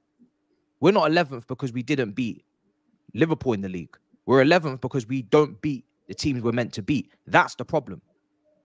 If a team is meant to get better as it goes on, it will perform better against better teams as time goes on. That's not a problem. I ain't got a problem with this team not being able to beat Real Madrid this season if they were to play them. It's in 2-3 years' time can you beat Real Madrid, you know? And that's why I might expect it. But right now, I expect you to beat shit teams. I don't expect you to struggle against Leeds at home in the Cup, Leicester at home in the Cup, Wimbledon at home in the Cup. That is the problem, not Man City. So because we need to beat them, and I agree with you, we need to win that trophy, but we're in danger of analyzing the season in an unfair way, in my opinion, because that game is not where the problem started and it's not where it ends. Even if we beat them, it's still a problem because of the league. The league is the problem. The league is the real problem. If we get to both cup finals and we lost both of them, of course you could call Poch a bottler, whatever. The team, it's not good for them because they've not won anything 100%. But it's the league campaign that is severely embarrassing. Because if you finish where you should finish in the league, then this is not such a problem. We could go into the next season and be like, okay, let's go and improve on that. That's my problem is the league. I think the league is really bad. I think both of us are talking in different tunes. I think what you're saying is from a holistic point of view. And I completely agree with that. Fully understand it. I'm more coming from the point where Younes said, when he asked us, do you expect to go into that match? I'm looking at the fixtures. This is why I keep harping on about April and May. I don't care what has happened so far in the season. Well, I do care from a broader perspective. But I want to block that out for the month of April and May because I feel like we can salvage something. This is why I'm coming from a perspective that if I'm going into matches, we've got a match coming up against Burnley. After that, we've got Man United. After that, we've got Sheffield United. After that, we've got Everton, and then we've got Brighton. In between all of this, I think there'll be Arsenal, there'll be Man City. If I'm going through all of these fixtures and feeling defeated right now, start the protest, get the protests, get the banners, get the stickers, get every. If that's how we feel, that Miz, you're out of your mind, you're thinking too much about this team to do anything for us, then let's get the protest going immediately. I'm thinking we can do something. But we can. But I'm saying if we lose, I'm saying if we lose 2-1 to Burnley. To Man City. No, not Burnley. I don't listen. Nah, if we lose against Burnley, mate, this conversation becomes void. We don't have these conversations about Burnley. I'm saying if we were to lose to Man City, your anger would be spread from the whole season because Man City became the pinnacle game for you when it shouldn't have had to be. Do you see what I'm saying? If that's how I came across, that's not what I meant. I was no. I'm not saying that's how I'm explaining it out as. That Fair game, yeah, some fans could feel like that. Yeah, sure. That game has become the pinnacle of our season because of the league campaign. We shouldn't. Yeah. We shouldn't be living or dying by this young group of players by that City game.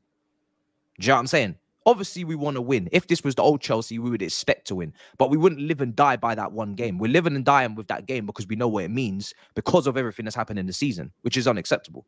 That's the kind of side I'm coming from. Is that when it's all said and done, it's the league campaign that is the big problem. Not going out of a semi-final to Man City.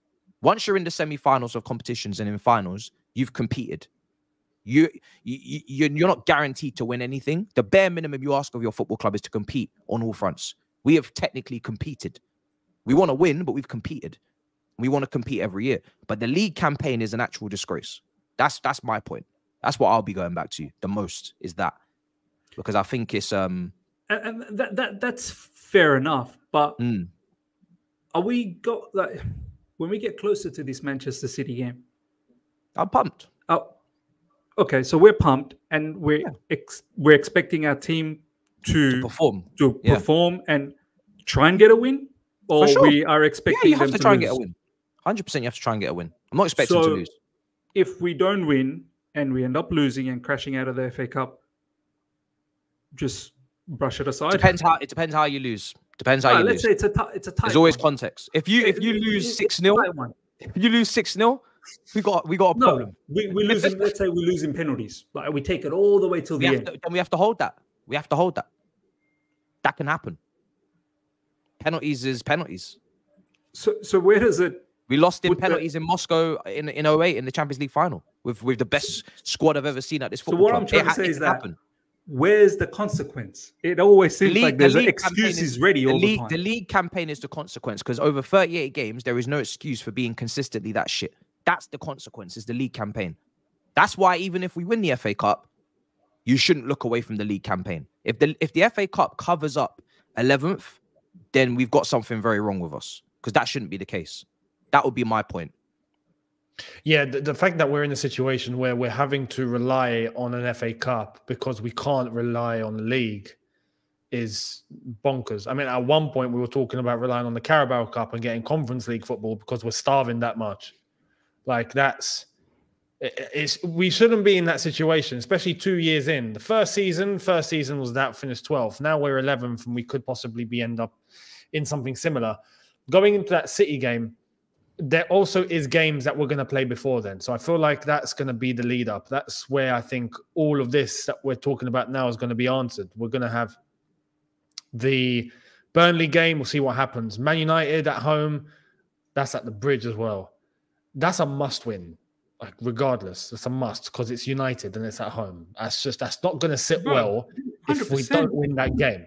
It's just not going to sit well. Considering what they did to us at Old Trafford. You can't make the same mistakes again. We've lost against them. You can't do it. But this is the thing. So this is all going to be in the lead up to that Man City game. Sheffield United away, Everton at home, and then we play Man City. The tone is going to be set based on those games into how we go into that City game, regardless. If we throw things away in the league and we go into that City game, you just know everyone's going to be like, yeah, no, it's a write-off. It's not happening. That's just going to be the vibe. If we go into that and we've actually picked up results, you just know that confidence is going to be a little higher. And all of a sudden, we're going to be talking about how we can possibly go to Wembley and we can do it. That's just the reality. That's just, I think, the nature of football fans as a whole.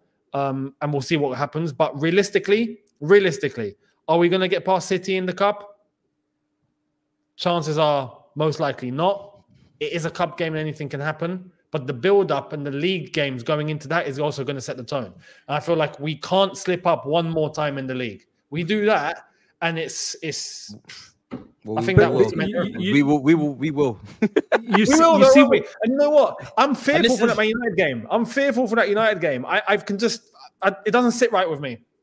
But Younes, you see what I was saying earlier on, that you cannot make the same mistakes again. Like, you got to learn from it. This is why I'm coming from the perspective that Manchester City game, you put it nicely, Younes. There's a lead up of games that are there before that game. And I'm looking at the fixture and I'm seeing you need to get wins. You need to get a win against Burnley. You definitely need to get that revenge against Manchester United at the Bridge. And you need to go on a bit of a run. You need to, if you want to salvage something. And if I'm sitting here already saying, okay, we may beat Burnley, I'm a bit unsure about Man United, maybe we might lose. Stop the clock. Stop it.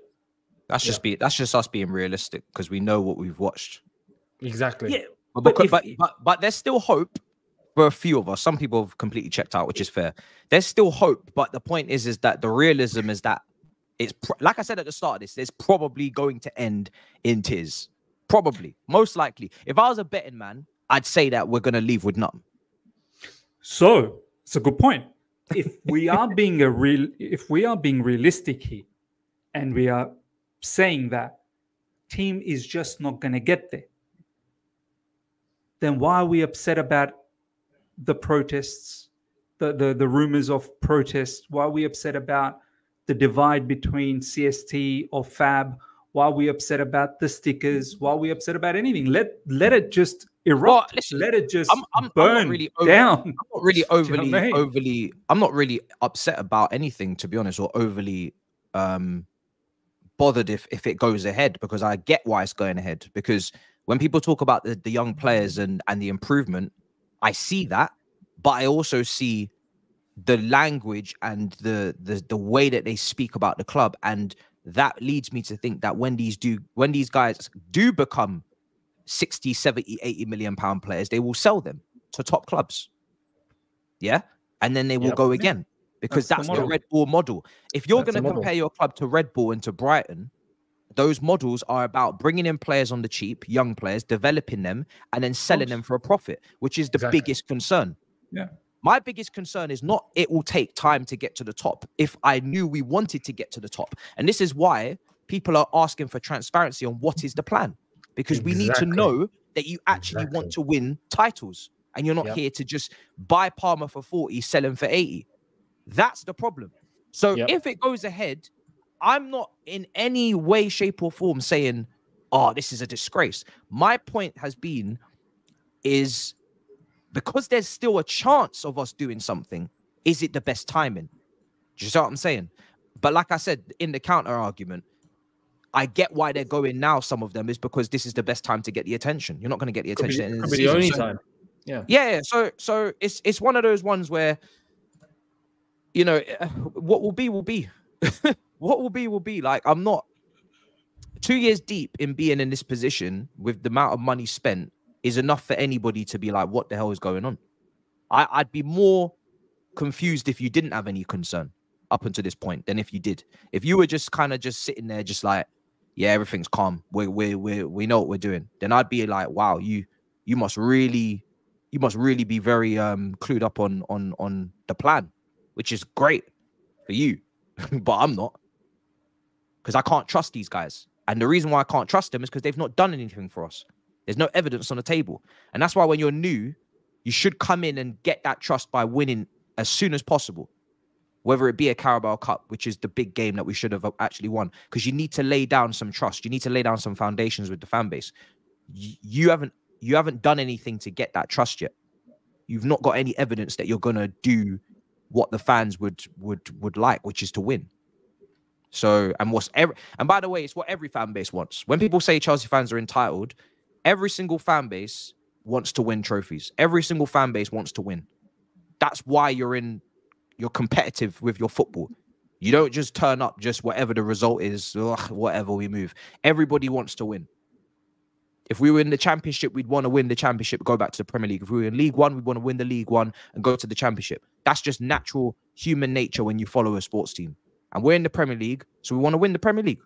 Simple. Otherwise, why are you here? If you're just happy to be here, you won't be here for very long. Any team in the Premier League that's just happy to be here and doesn't actually aspire to get higher up the table, you will get relegated. 100% you'll get relegated because everybody else wants to get higher. So they'll just leapfrog. They'll just go ahead of you. So we'll see, man. We'll see what happens, but it's stress. It's definitely very you're completely right on that point, right? And this is why, as you mentioned, there has to be a level of transparency and a level of explanation. What's going on? Be clear with the wider fan base, which is not being done. And the insult to intelligence is the constant move that they're making, which is just making things worse. You know, they send out their CEO with a plain BS statement. Then they send the FAB out. It just looks like they're diverting. They're constantly diverting. Whereas if they were just transparent and honest and just addressed it, for example, if they actually just communicated correctly and accepted what the CST have asked, let's have a face-to-face, right? They asked for a face-to-face discussion in order to plan things out on the table and address the concerns of the wider fan base. If they'd done that, I think things would calm down. But they're not doing that. And they've chosen not to go down that route. And they're choosing to constantly use a PR or send someone out to do the dirty work. Fans are just not gonna take that, man. They're just not gonna take it. Simple as that. And this is why I say it's been brewing and it's been brewing and it's been brewing. To the point where I think it becomes irrespective of results. I think we're not there yet, but I think it probably gets to a point where irrespective of results, this is going ahead whether people like it or not. It could get to that point. So the ball's in their court. They address the concern like Matisse has just outlined correctly of the lack of trust and the lack of confidence in where are we going. Is it really about just getting players in, increase their value and sell? We're going to find our best players going? Like, no one can actually answer this properly. It seems like that's where we're heading, but we don't actually know. Clarify that situation. Give us some assurance to say, no, we're looking to keep our best players. We're not going to be looking to sell anybody. By the time you find that out, if it's the wrong answer, it's too late. Exactly. Which is the because you don't want to find out their intentions with Cole Palmer and Malo Gusto when Real Madrid bid for Malo Gusto, and then it's like, oh shit. We need the money, and then again, and this is where the excuse, we need the money because we didn't qualify for Europe and FFP. We need to balance the book. So Marlo, it's okay now that Gallagher and Chalobah and these guys go, because right now, you know, people are split on those guys, right? It's not overwhelming. We must keep this guy. If they start going to the players that everybody wants to keep, that's when there'll be a commotion, because everyone will be like, what? Wait, what are you doing? Not the star players. But if they run out of pure profit players to sell, and we're in this predicament again next summer, and we need to get to the 30th of June because we got points deducted, and then the excuse was, okay, that was the reason we couldn't get it. So, or that was the context of why we couldn't get European football. So now we need to look at selling a big name. Then we start to tread closer to that Arsenal Emirates era where they were just selling their biggest players every summer to pay for things that shouldn't be a problem. I mean, their situation was the stadium, which is fair enough. Our problem will be of our own making, which is that we're not in Champions League. So there's a lot to, that's why I always say there's so much to this conversation. It's always a good conversation, but there's a lot to it. There's a lot to it for sure. It's a deep one. The whole financial fair play thing, I don't envisage this particular phenomenon for like forever. I feel like this financial fair play is an issue for the upcoming another season, at most one more, because if you do end up fixing the issues in the financial fair play, you should eventually come into the green back again, because right now we're in the negatives. We've got massive deficits that we're carrying over each season. Next season, if we make something around 110 million in profit, which is a lot to ask for, we come within the 105 million the season after, if we make profit again, then I think we probably wipe out the 3-year losses. After that, I fully expect Chelsea Football Club to not worry about financial fair play in that manner again, and be able to spend again, and be able to give the right players the right wages and so on and so forth. So this whole financial fair play, to a certain degree, I get why the owners are doing what they're doing right now, is because we're in a bit of a mess. But then again, who partially got us into this mess is probably the owners as well. But maybe they're also looking at past dealings, which is what is coming into fruition now. There's been some illegal dealings before where we could potentially get a transfer ban or points deduction. Maybe they preempted all of this by getting all of these players now. I don't know. This is one of the hypotheses that's going around, right? But the whole financial fair play should not be a forever thing. Should not be for the duration of their 10 years tenure here at Chelsea Football Club. It should only be for the next max 2 seasons. But within these 2 seasons, what can you do? You know, so far you've already shown that you came 12th. Now we're 11th. What can you do in the next 2? 13th, 14th? I don't know. Can you go forward? The fan base is so split, because even going through the comments, like, there's so many split opinions. Very split opinions. I've never seen it actually that split in terms of like the mood around things. There's people like this who will obviously say we've not been competitive in the league for years. You're acting like the new owners are at fault for that. Unfortunately, we needed to go back to go forward, just hoping we do go forward. And that's the last part that you said there. You're hoping that we do, but it's not guaranteed. And that's where the worry comes from, is when you go this far back, can you actually go? How far forward will you go, and how long will it take you to go far forward? Because this is very different to doing this. Say you did this in the mid-2000s when not everybody had money. Different situation. But when you do this now, when Aston Villa could qualify for Champions League, there will be players that will pick Aston Villa potentially before they pick us, because they're in Champions League and we're not.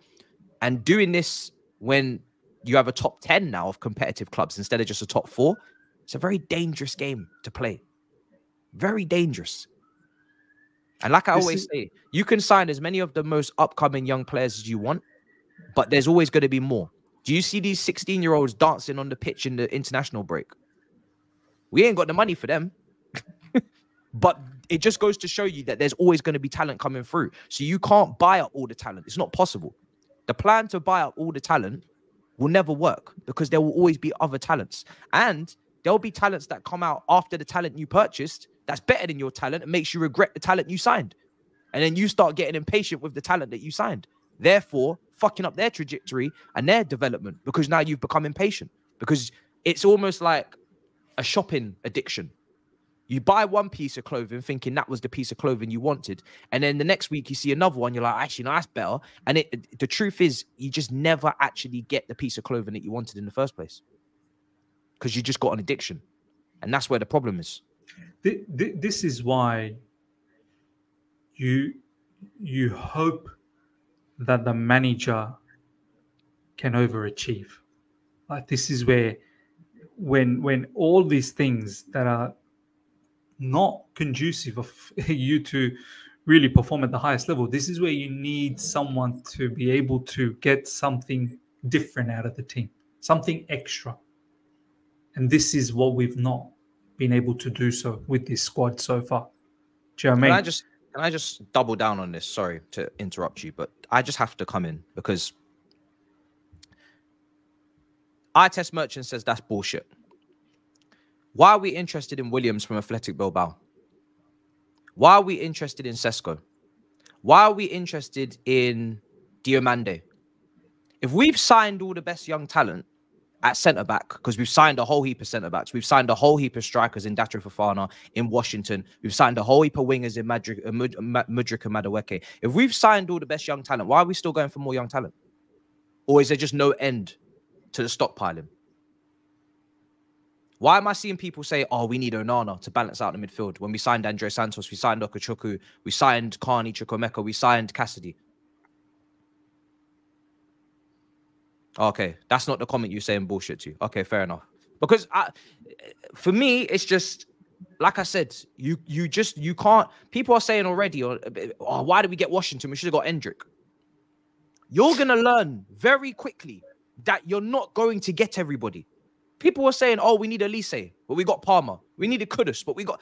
How many players do you think can exist in one squad at once? How many?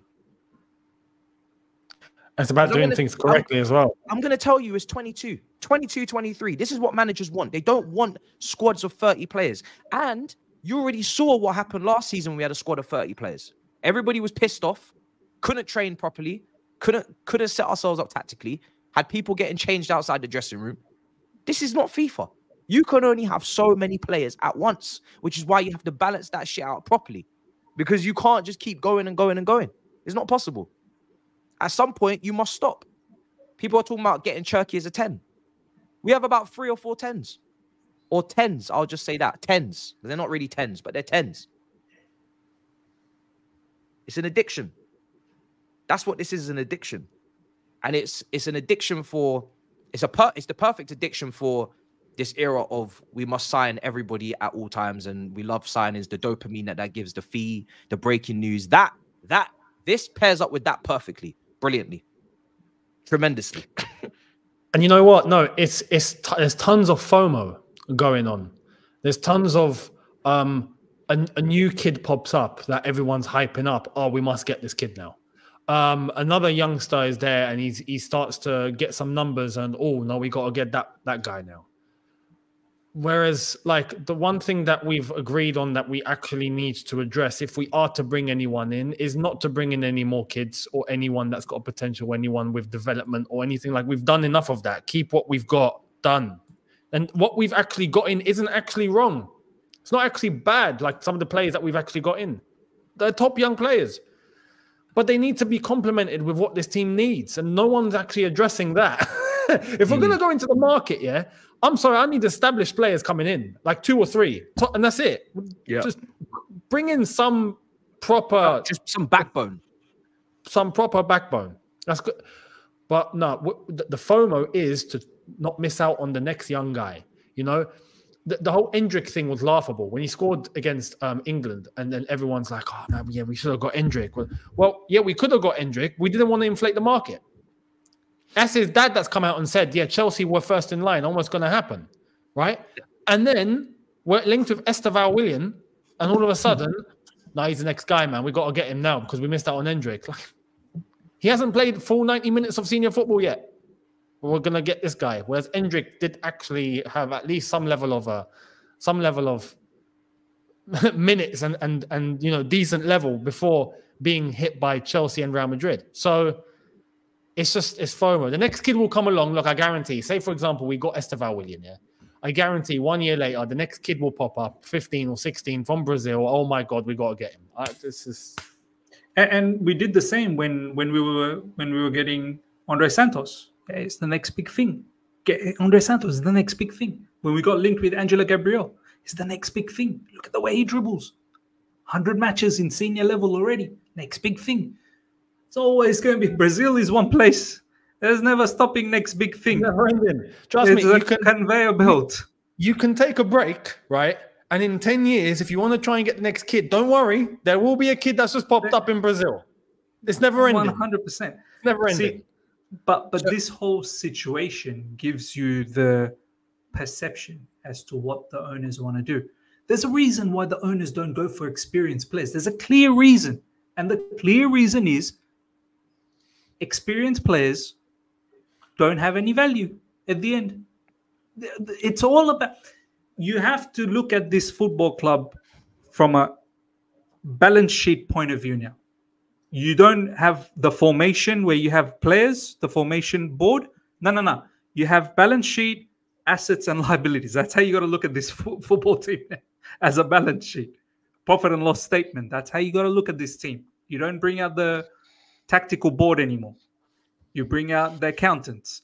So the distinct reason is experienced players don't hold any value, which is a big issue.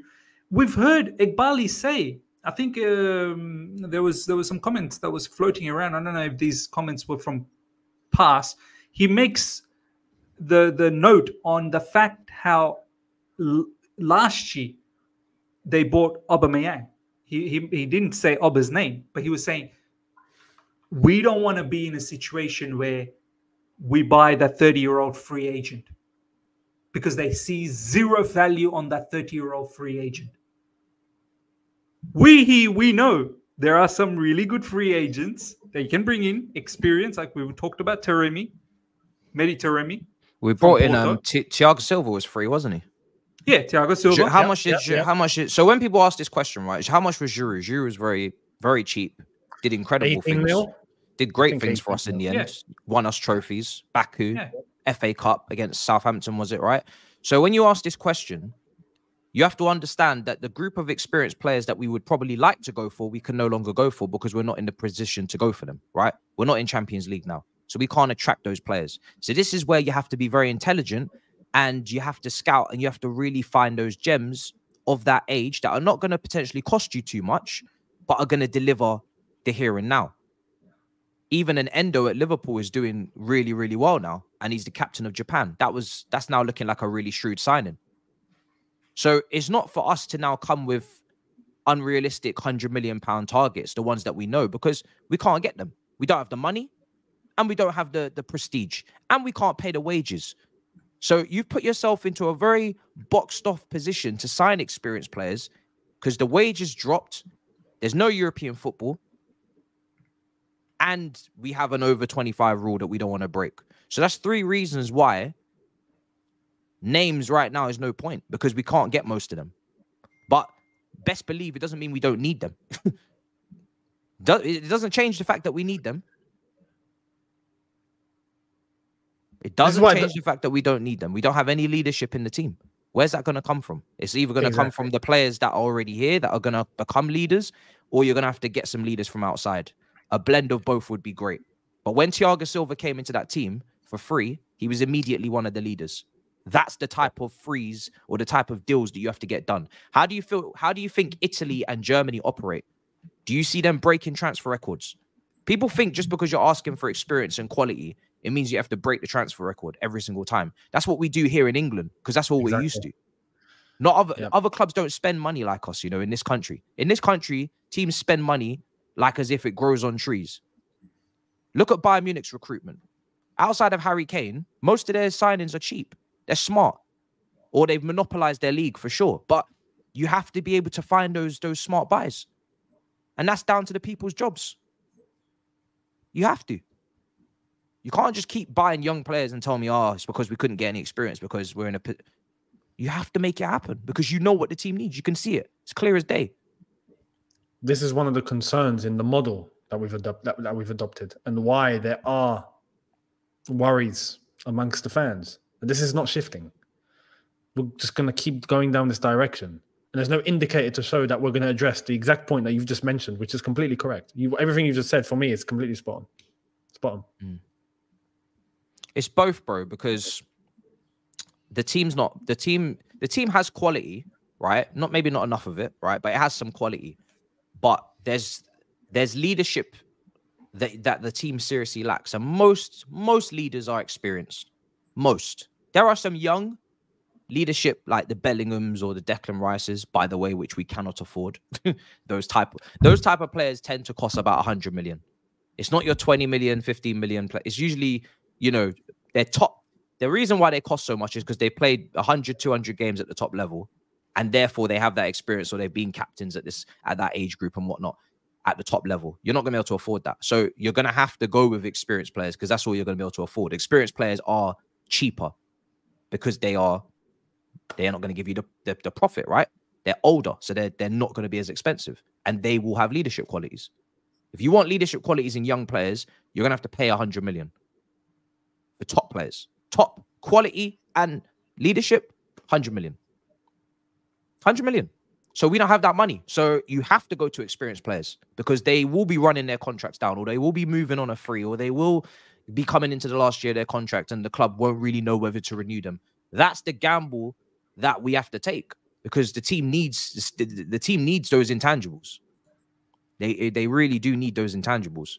But yeah, it's let's see what happens, man. Burnley next, and then we go from there. It's going to be very interesting to see how we perform. I think at home against Burnley, one of the whipping boys of the league, you'd probably expect a good performance, right, boys? Before we wrap up, yeah. Listen, has to be a W. Has to be a W. I'm predicting a. I want to say 2-0, maybe even 3. Man, it should be. It's Burnley at home. Come on. It's a non-negotiable. It's a non-negotiable. 100%. If something goes left at that Burnley game, I'm sorry. Then it's finished. It won't happen. We'll win. What was Burnley's last result actually? Let me actually look up. They won. This is a great example. It was David Datro Fofana. Datro Fofana, isn't it? Yeah, he's not going to be able to play. So happy days. That's even more reason. Yeah, surely. No, for me, I know exactly what I'm saying in my preview. I'm already picturing a win. I can't picture anything else. I'm sorry. I cannot picture anything else. I cannot. I am picturing a big fat W. Because any other picture, I may not as well watch the game.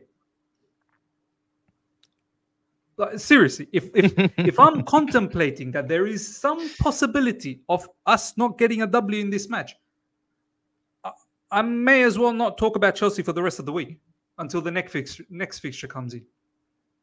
Because what's the point? And if we do end up losing, let's say, for example, we do end up losing. No, I'm not. It's over. I'm not contemplating it. I'm good. We're gonna win the game, guys. We're gonna win the game. We have to. I'm fully expecting to win. I'm fully expecting to. We're gonna win the game. Luka Modric is a great example. I mean, some people feels like he would stagnate the development of our young players. I don't think he'd stagnate. I think he'd improve them. He'd improve them. It's borderline like bringing in a technical coach. Yeah, exactly. I think Enzo and Caicedo, they only get better if someone like Modric is around. I don't see how they'd get worse because you wouldn't play him every game, but he would come in with that understanding. But what he'd do for them on the training pitch, I think he'd improve them quite a lot. But you see, Modric is of an age right now where he's definitely not at his prime or in his peak any longer. It'd be ideal to get experienced players in their peak, on a level where they're setting the levels in training. Like now the young boys have to keep up because clearly this guy's miles ahead. You know what I mean? And then that's going to spur the growth and development in those young players because now they have something to chase and they have something to try and keep up with. Modric can, like someone like Modric at his age, even Toni Kroos, whoever, will have the understanding and expertise to be able to try and show, but like in terms of explanation, but they won't be able to apply because they're just not at that level any longer like they used to be, if you know what I mean. So, but the fact that at Real Madrid is a different story, having kept Modric and having kept Toni Kroos for this long, right? They were at that club in their prime, at their peak, and they've just still been there no matter what. So they're still setting the levels no matter what. So whoever's coming through, like the players that they have now, have already gone through that process. Yeah. And now Modric and Kroos have come to their age and their levels. Well, the new crop of players are ready. That's it. The development's done. Now they're going to take it and run with it. So that's the most important thing. That's what's needed. See, a Modric and Kroos would be fantastic. It would really be fantastic. But this is where, once again, I know at least half of the fan base, as soon as, let's say, for argument's sake, Kroos plays for us in midfield and he gets isolated, he gets run over, there is massive gaps between defense and midfield and Kroos can't cover all the ground. I know 100% some parts of our fan base will go, what a waste of money. Why did we get Kroos? What a grandpa he is. Look what we do with Thiago Silva. The exact treatment that we give to Thiago Silva. This is where players like Jorginho never got any value at Chelsea Football Club for some parts of the fan base. This is where players like Gallagher gets the value because he's able to cover ground. We need... Look at what Nagelsmann's done coming in the last few matches. Bro, brought back Tony Cruz, and look how compact. He fully understands the flaws and the strengths of the team, and he is getting them to play in that manner. He knows Tony Cruz ain't going to be covering all the ground. So what does he do? He makes sure the defense is closer to Tony Cruz so that if you do lose the ball, Cruz don't need to run everywhere. He's only covering small parts of the area. But what are you doing with Cruz? Is with the ball, he's able to distribute the passes to the attacking players like Musiala, like Ritz. But no, at Chelsea Football Club, we need runners. It depends on the manager, isn't power. It depends on the manager. This is why the manager has to match the team that you assemble. And very, very rarely do we actually have that situation where the manager matches the team. Matisse. Look at Enzo Fernandez. Do you know what I mean? Yeah. Yeah, we're not getting the best out of him. You wouldn't pair Lampard with Jorginho. Probably why Lampard wanted Rice, so he could be more expansive. This is the thing. We always have a mismatch. And some players suit the manager, but some players don't. Because we're constantly changing managers and we're constantly changing players. So it's always a mix, which is the biggest problem. One of the biggest problems. So, but anyway, we're going to wrap up. We've got through a lot of stuff today. Let me go through these last few super chats actually before we go towards the end. Let's see. We can't seem to cross the line against big teams. We go into other games thinking we might get killed. And by the end, it's a draw. That feels like a loss. Yeah, it's been the story of a lot of games. Man City away, Arsenal at home. For sure, those two particularly stand out to me as games where it did feel like a loss in the end, but we ended up getting a point where we could have won. They're going to sell Gallagher, if we like it or not. I still think it's in Gallagher's hands. I think you guys may have said this as well, probably on your own. Yeah. It's in Gallagher's hands. If he doesn't want to move and Poch stays and keeps playing him, then he'll just see out his contract, and then it's up to them if they want to lose a £40 million asset on a free, which I don't think they would. So then they'd probably give him the contract, and then he'd stay. Now, if a new manager comes in and Gallagher's not the focal point, that's when I think Gallagher goes. Story. Yeah, because he needs game time. He'll initiate that. So. Exactly, because he wants to be getting game time for the England squad and all that stuff. So. That's the way I see that one going. The problem is not experience, it's quality. We are not buying quality. Too many average players. The Sassy, Connor, Chilwell, Sterling, Sanchez, all experienced players, but not quality. Yeah, there was a list that somebody threw up before about players that we signed that was experienced. The only person on that list that I think had leadership qualities was meant to be Koulibaly. Aubameyang was not a great captain at Arsenal, in my opinion. He's turning up late all the time.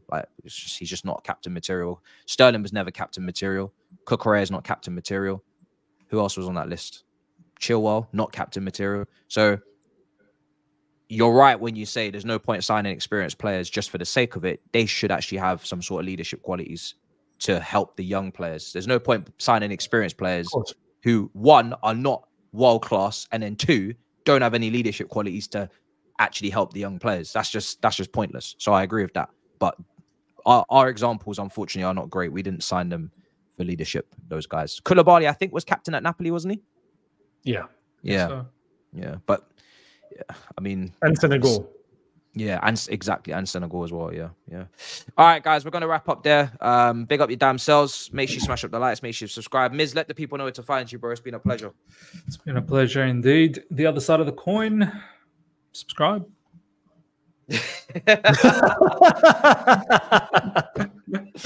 Brilliant. Younes, let the people know where to find you, bro. It's been a pleasure. Younes Talks Football. Subscribe. You guys are funny. You can't copy me, bro. I'm not gonna ask the players about Malang Sarr.